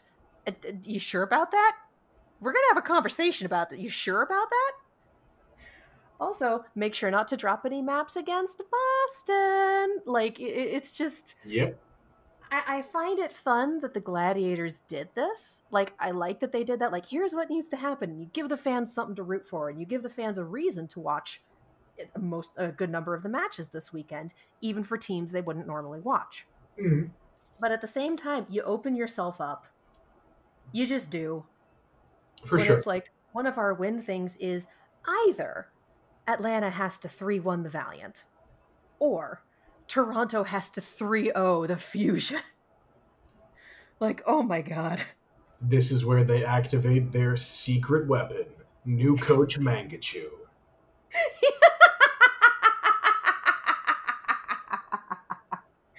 And I mean, props to Mangachu for going up into coaching. Like, Yeah, my dude, well yeah. done. Apparently, Yes. apparently he's been helping other players and just found it really enjoyable and just asked the team like, "Hey, can I do this?" but also I retweeted it and I put in order: 1, absolutely; 2, yeah, probably; 3, maybe; 4, shrieking laughter. Just like, if with how specific these are, like Dallas and Paris going to a map 5. Yeah, it could happen. I don't think it will, but I it definitely I could. think I think it's fairly likely. It's one of those things where these are so specific Yeah, that it could be lost as quickly as dropping a map to Boston, which I find highly unlikely. but But it's not impossible. it's like that picture of the horse where it's segmented into 4 pieces, and the first piece is drawn really well, and the Yeah, second piece a little less so, and the third piece isn't great, and the fourth piece is stick figure. That's yeah, what this is to me. yeah. I get you. So I never claim to be a good person, but I also try not to insult people to their faces. And I did Sometimes, have it out with a Gladiators fan that I rather like, but we kind of went for it. yeah. Sometimes you just gotta lean into the banter. Oh yeah, well he insists that a Rhine meta means that Gig is going to lose it for us, and I'm sitting here going, look, as much as I love my boy Agilities, we have no May, and with Tracer being down, that removes a strong hero from both Logic's and Sureforce pool. Like, guys, they're good at popping off, but May play is what has been making some of the better maps for them. Hmm. And without that, you have agilities on Doomfist, Genji, and Sombra. Yes. So, again, I don't know what you're gonna like. I love Atlanta. I love my boys, but goddamn it, the Valiant better win on my birthday. Let's be completely real about this. Yeah, yeah. Well, hopefully that will come through for you. Shall we get into the predictions for this coming week so we can lock it in? So, does Reddit have anything to say? Not that I can see. Okay, so we're just going to find out along with everyone else what Justice is planning on doing. And honestly, I wouldn't be surprised if they manage to pull it out and sign someone from Vancouver. I wouldn't be surprised if they They pull are a big some. money. They do have a lot of money, like as a Yeah, team. I wouldn't be surprised if they pull someone up from second tier is not the word. Please help me. Tier Contenders. two contenders. Tier 2. Thank you. I wouldn't be surprised if they pull a DPS duo up from there, possibly a duo that's had experience working together. Yeah, And sadly, I also wouldn't be surprised if they just take the L for being disqualified for only having one DPS player. I love I Tuba, but you can't win a 5v6 consistently. no, you really can't. Meanwhile, Lulzish watch. Where the fuck is he? Isn't he having visa issues? Yeah, but Fielder played from fucking Korea. That's also kind of what throws me in terms of we can't recruit Titans players because they're in Korea. They're fucking playing from Korea. Like, Fielder's playing from Korea. You just gotta have the balls to do it. And I say this as someone who knows nothing about the inner workings of recruiting people or the business part of the league, so it's entirely possible that they can't for some reason that I don't know. Oh, trust me, But I'm not. I am in no way denying that the visa process is complicated and bullshit and full of hurdles, even at the best of times, which now is certainly not. oh Um, yeah. but you got to do what you got to fucking do, and Yeah. yeah, So yeah, so we'll see where this goes. Of course, because we recorded on Thursday, there will be an announcement on Friday. It always happens. It that's just never fails. that's just the We way. record and then something goes down Yeah, I'm gonna refresh Reddit. I'm gonna refresh Reddit like every five every minutes. between like every prediction. Okay, well, we are starting to hit 2 hours, so it is prediction o'clock, and then we're going to call it a whole hour earlier than we did last week. Yeah, Yeah, so as a reminder, this week's hero pool, the heroes that are out of rotation are Tracer, May, Orisa, and Moira. So, having May out of rotation is going to be fun and interesting for our May heavy comps, I and I like think it's it. only the second time that she's been out of rotation in hero pools. I believe so. The last time, it was Nori, our hero, who took her out. The legend. The legend, the hero that we needed, but not what we deserved. She's beautiful. We don't deserve Nori. And I don't remember if Nori is a she or a he. Beautiful cat. We don't deserve him. Anyway, Soul versus Chengdu. Soul. In this particular meta with these hero pools? Yes. You know, yeah, I'll come down on that. Just because Chengdu's been ruling a few too many nat ones recently. Yeah, For and me. it'll probably swing the other way, but the thing is, I think if it comes down to Seoul, Chengdu opting into a more meta composition, I think they lose. Yeah, and again, it's also a matter And of how well can Soul integrate slime and how quickly. yeah, and Leave also is really, really good at Tracer. I don't think like in a meta where we have like I assume that we're gonna have Ryan Diva with these bands is like Ryan and Diva is gonna be like fairly prominent.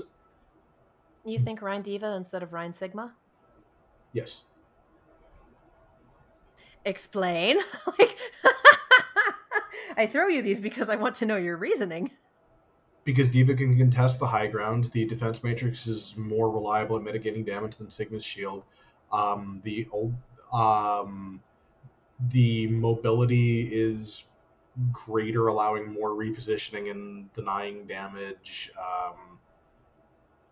I would like Diva's just a better pick the majority of the time. Like like Ryan Diva or Ryan Zarya are significantly better than Ryan Sigma. Legit. This is why I ask you these things. You know so much more about this than I do. All right, so London versus Shanghai. Shanghai. Shanghai.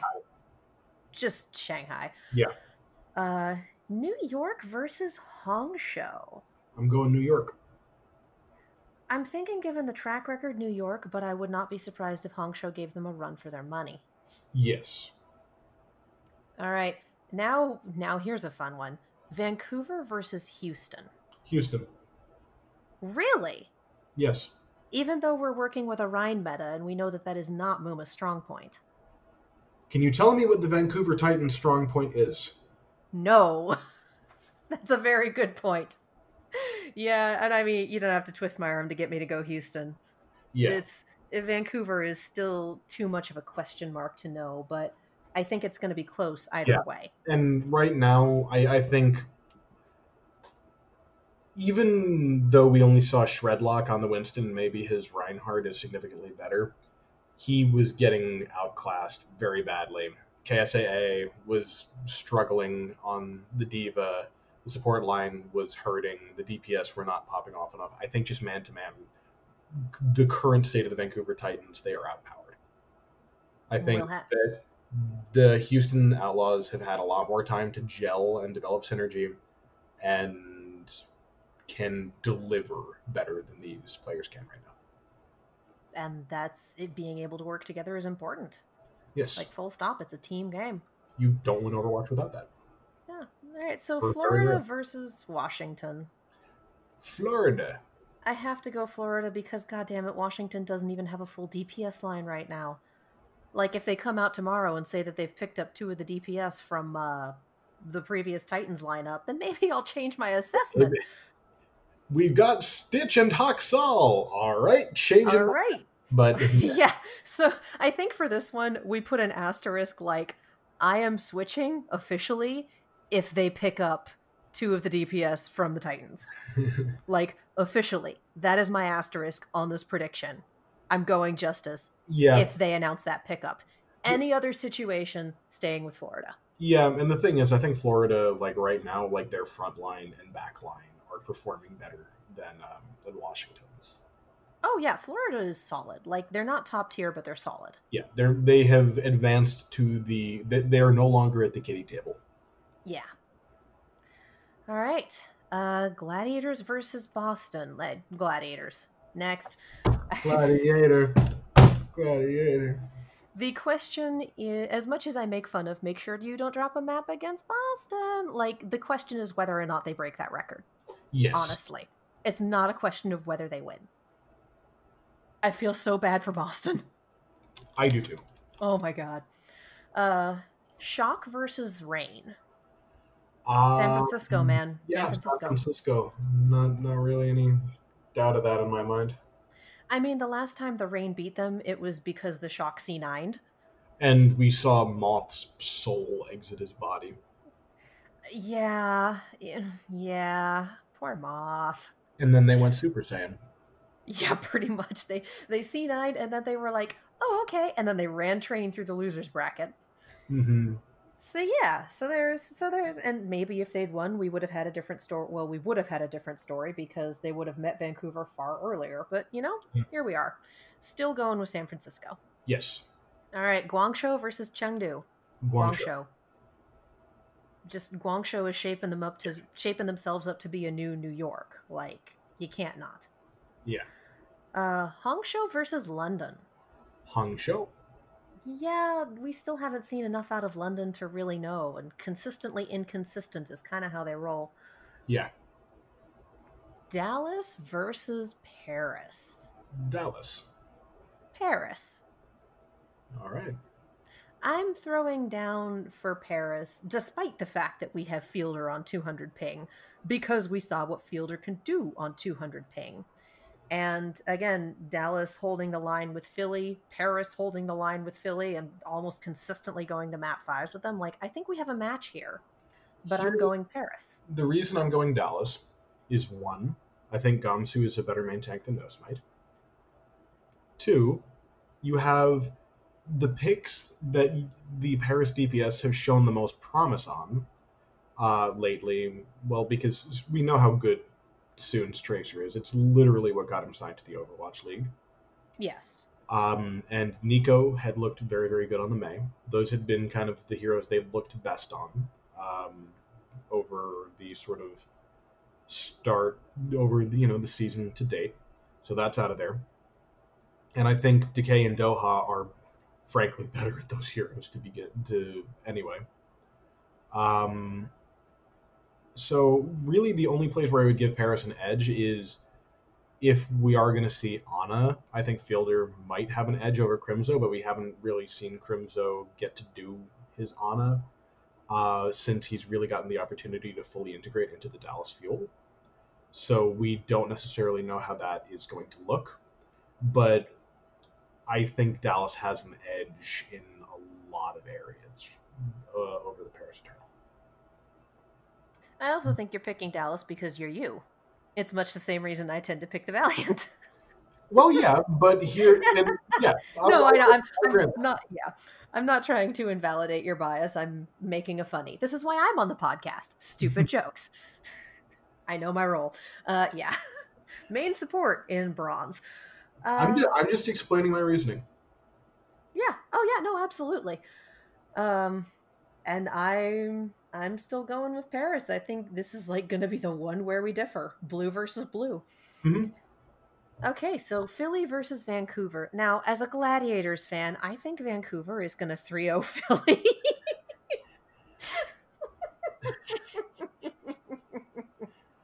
I can't. I can't. You I'm can't get sorry. it out. I tried. No, Yeah, it's Philly. It's Philly. and then lastly, Toronto versus the Valiant. I'm going I'm going to Valiant. say it again. The Valiant better damn well win on my birthday. Yeah, I'm going Valiant. I'm ordering in Guildhall. My roommate has agreed. She's usually I put on Overwatch League and she leaves the room because there's really nothing in it for her. But Mm-hmm. it's like we're watching this, god damn it, and she's agreed to put up with that. So it better win. And again, going back to it, we have with the hero pool that we have with Tracer and May out. I think that puts Toronto at a disadvantage in terms of their DPS line. To a certain extent. Yeah, like I don't think it's oh no, they're completely boomed because of it, but I think KSF, KSP, and Shax are strong enough on other heroes that it Yeah, won't affect them as badly. pretty much. Whereas again, I love agilities, but you've said it, he's feast or famine, and he's had some very strong May play as of late, and with May out of the lineup, what do? He has been going hungry more often than not. And the flip side of it is a Rhine meta, and I love Gig, but Gig's Rhine I don't think is his strong suit. Bless him. It's his only suit. What else have we seen him play?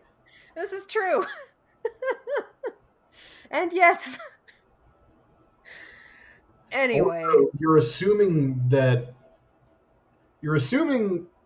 so a hyper aggro Ryan has its uses, and I think against a team like Toronto, it can be something you can deploy as an amazing stress test to see just how well integrated Cruz is. this is true. And also, we've got McGravy, and McGravy has been solid. Yeah, McGravy has been solid. absolutely he is. We have the power of anime and Halsey on our side. We're going to do fine. Yeah. Yeah. So this is where we are. We pretty much agreeing on everything except for blue versus blue. Yep. I'm excited for this weekend. I can't wait to see how all of this madness shakes out. Yeah, I'm very interested in seeing how all these games go. They're going to be good ones.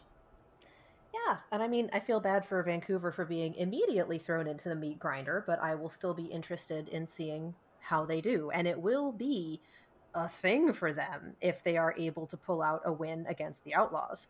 I'm still pulling for the Outlaws, but it'll say something about Vancouver if they are able to take that W.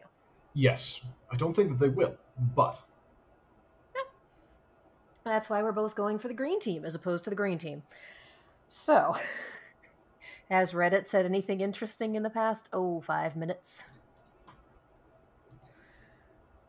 I would be very surprised if that were the case. Let's be completely honest.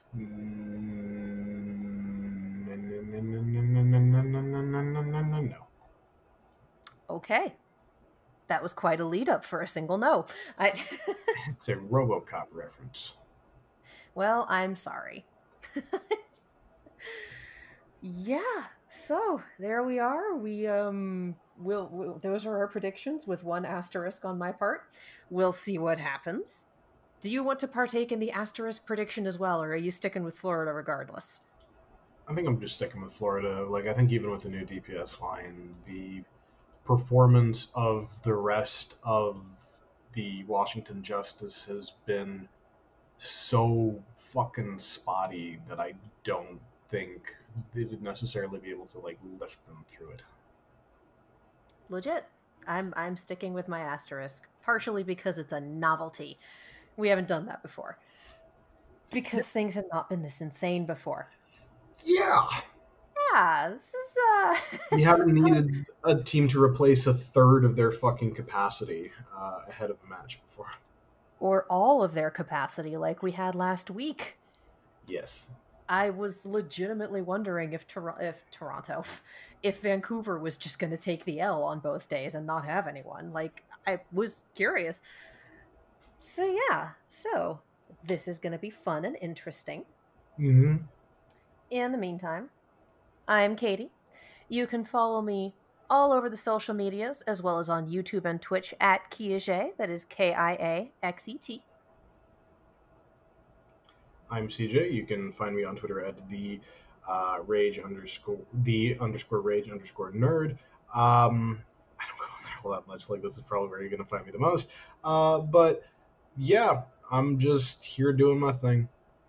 You show up on Twitter when I ping you and say dumb shit. Yeah, I check it like once a day. Yep. You can follow the podcast Twitter, which I keep saying I'm going to do more with, and then I keep failing to do because I get distracted because that is life in the time of COVID. Yep. At On the Point Pod.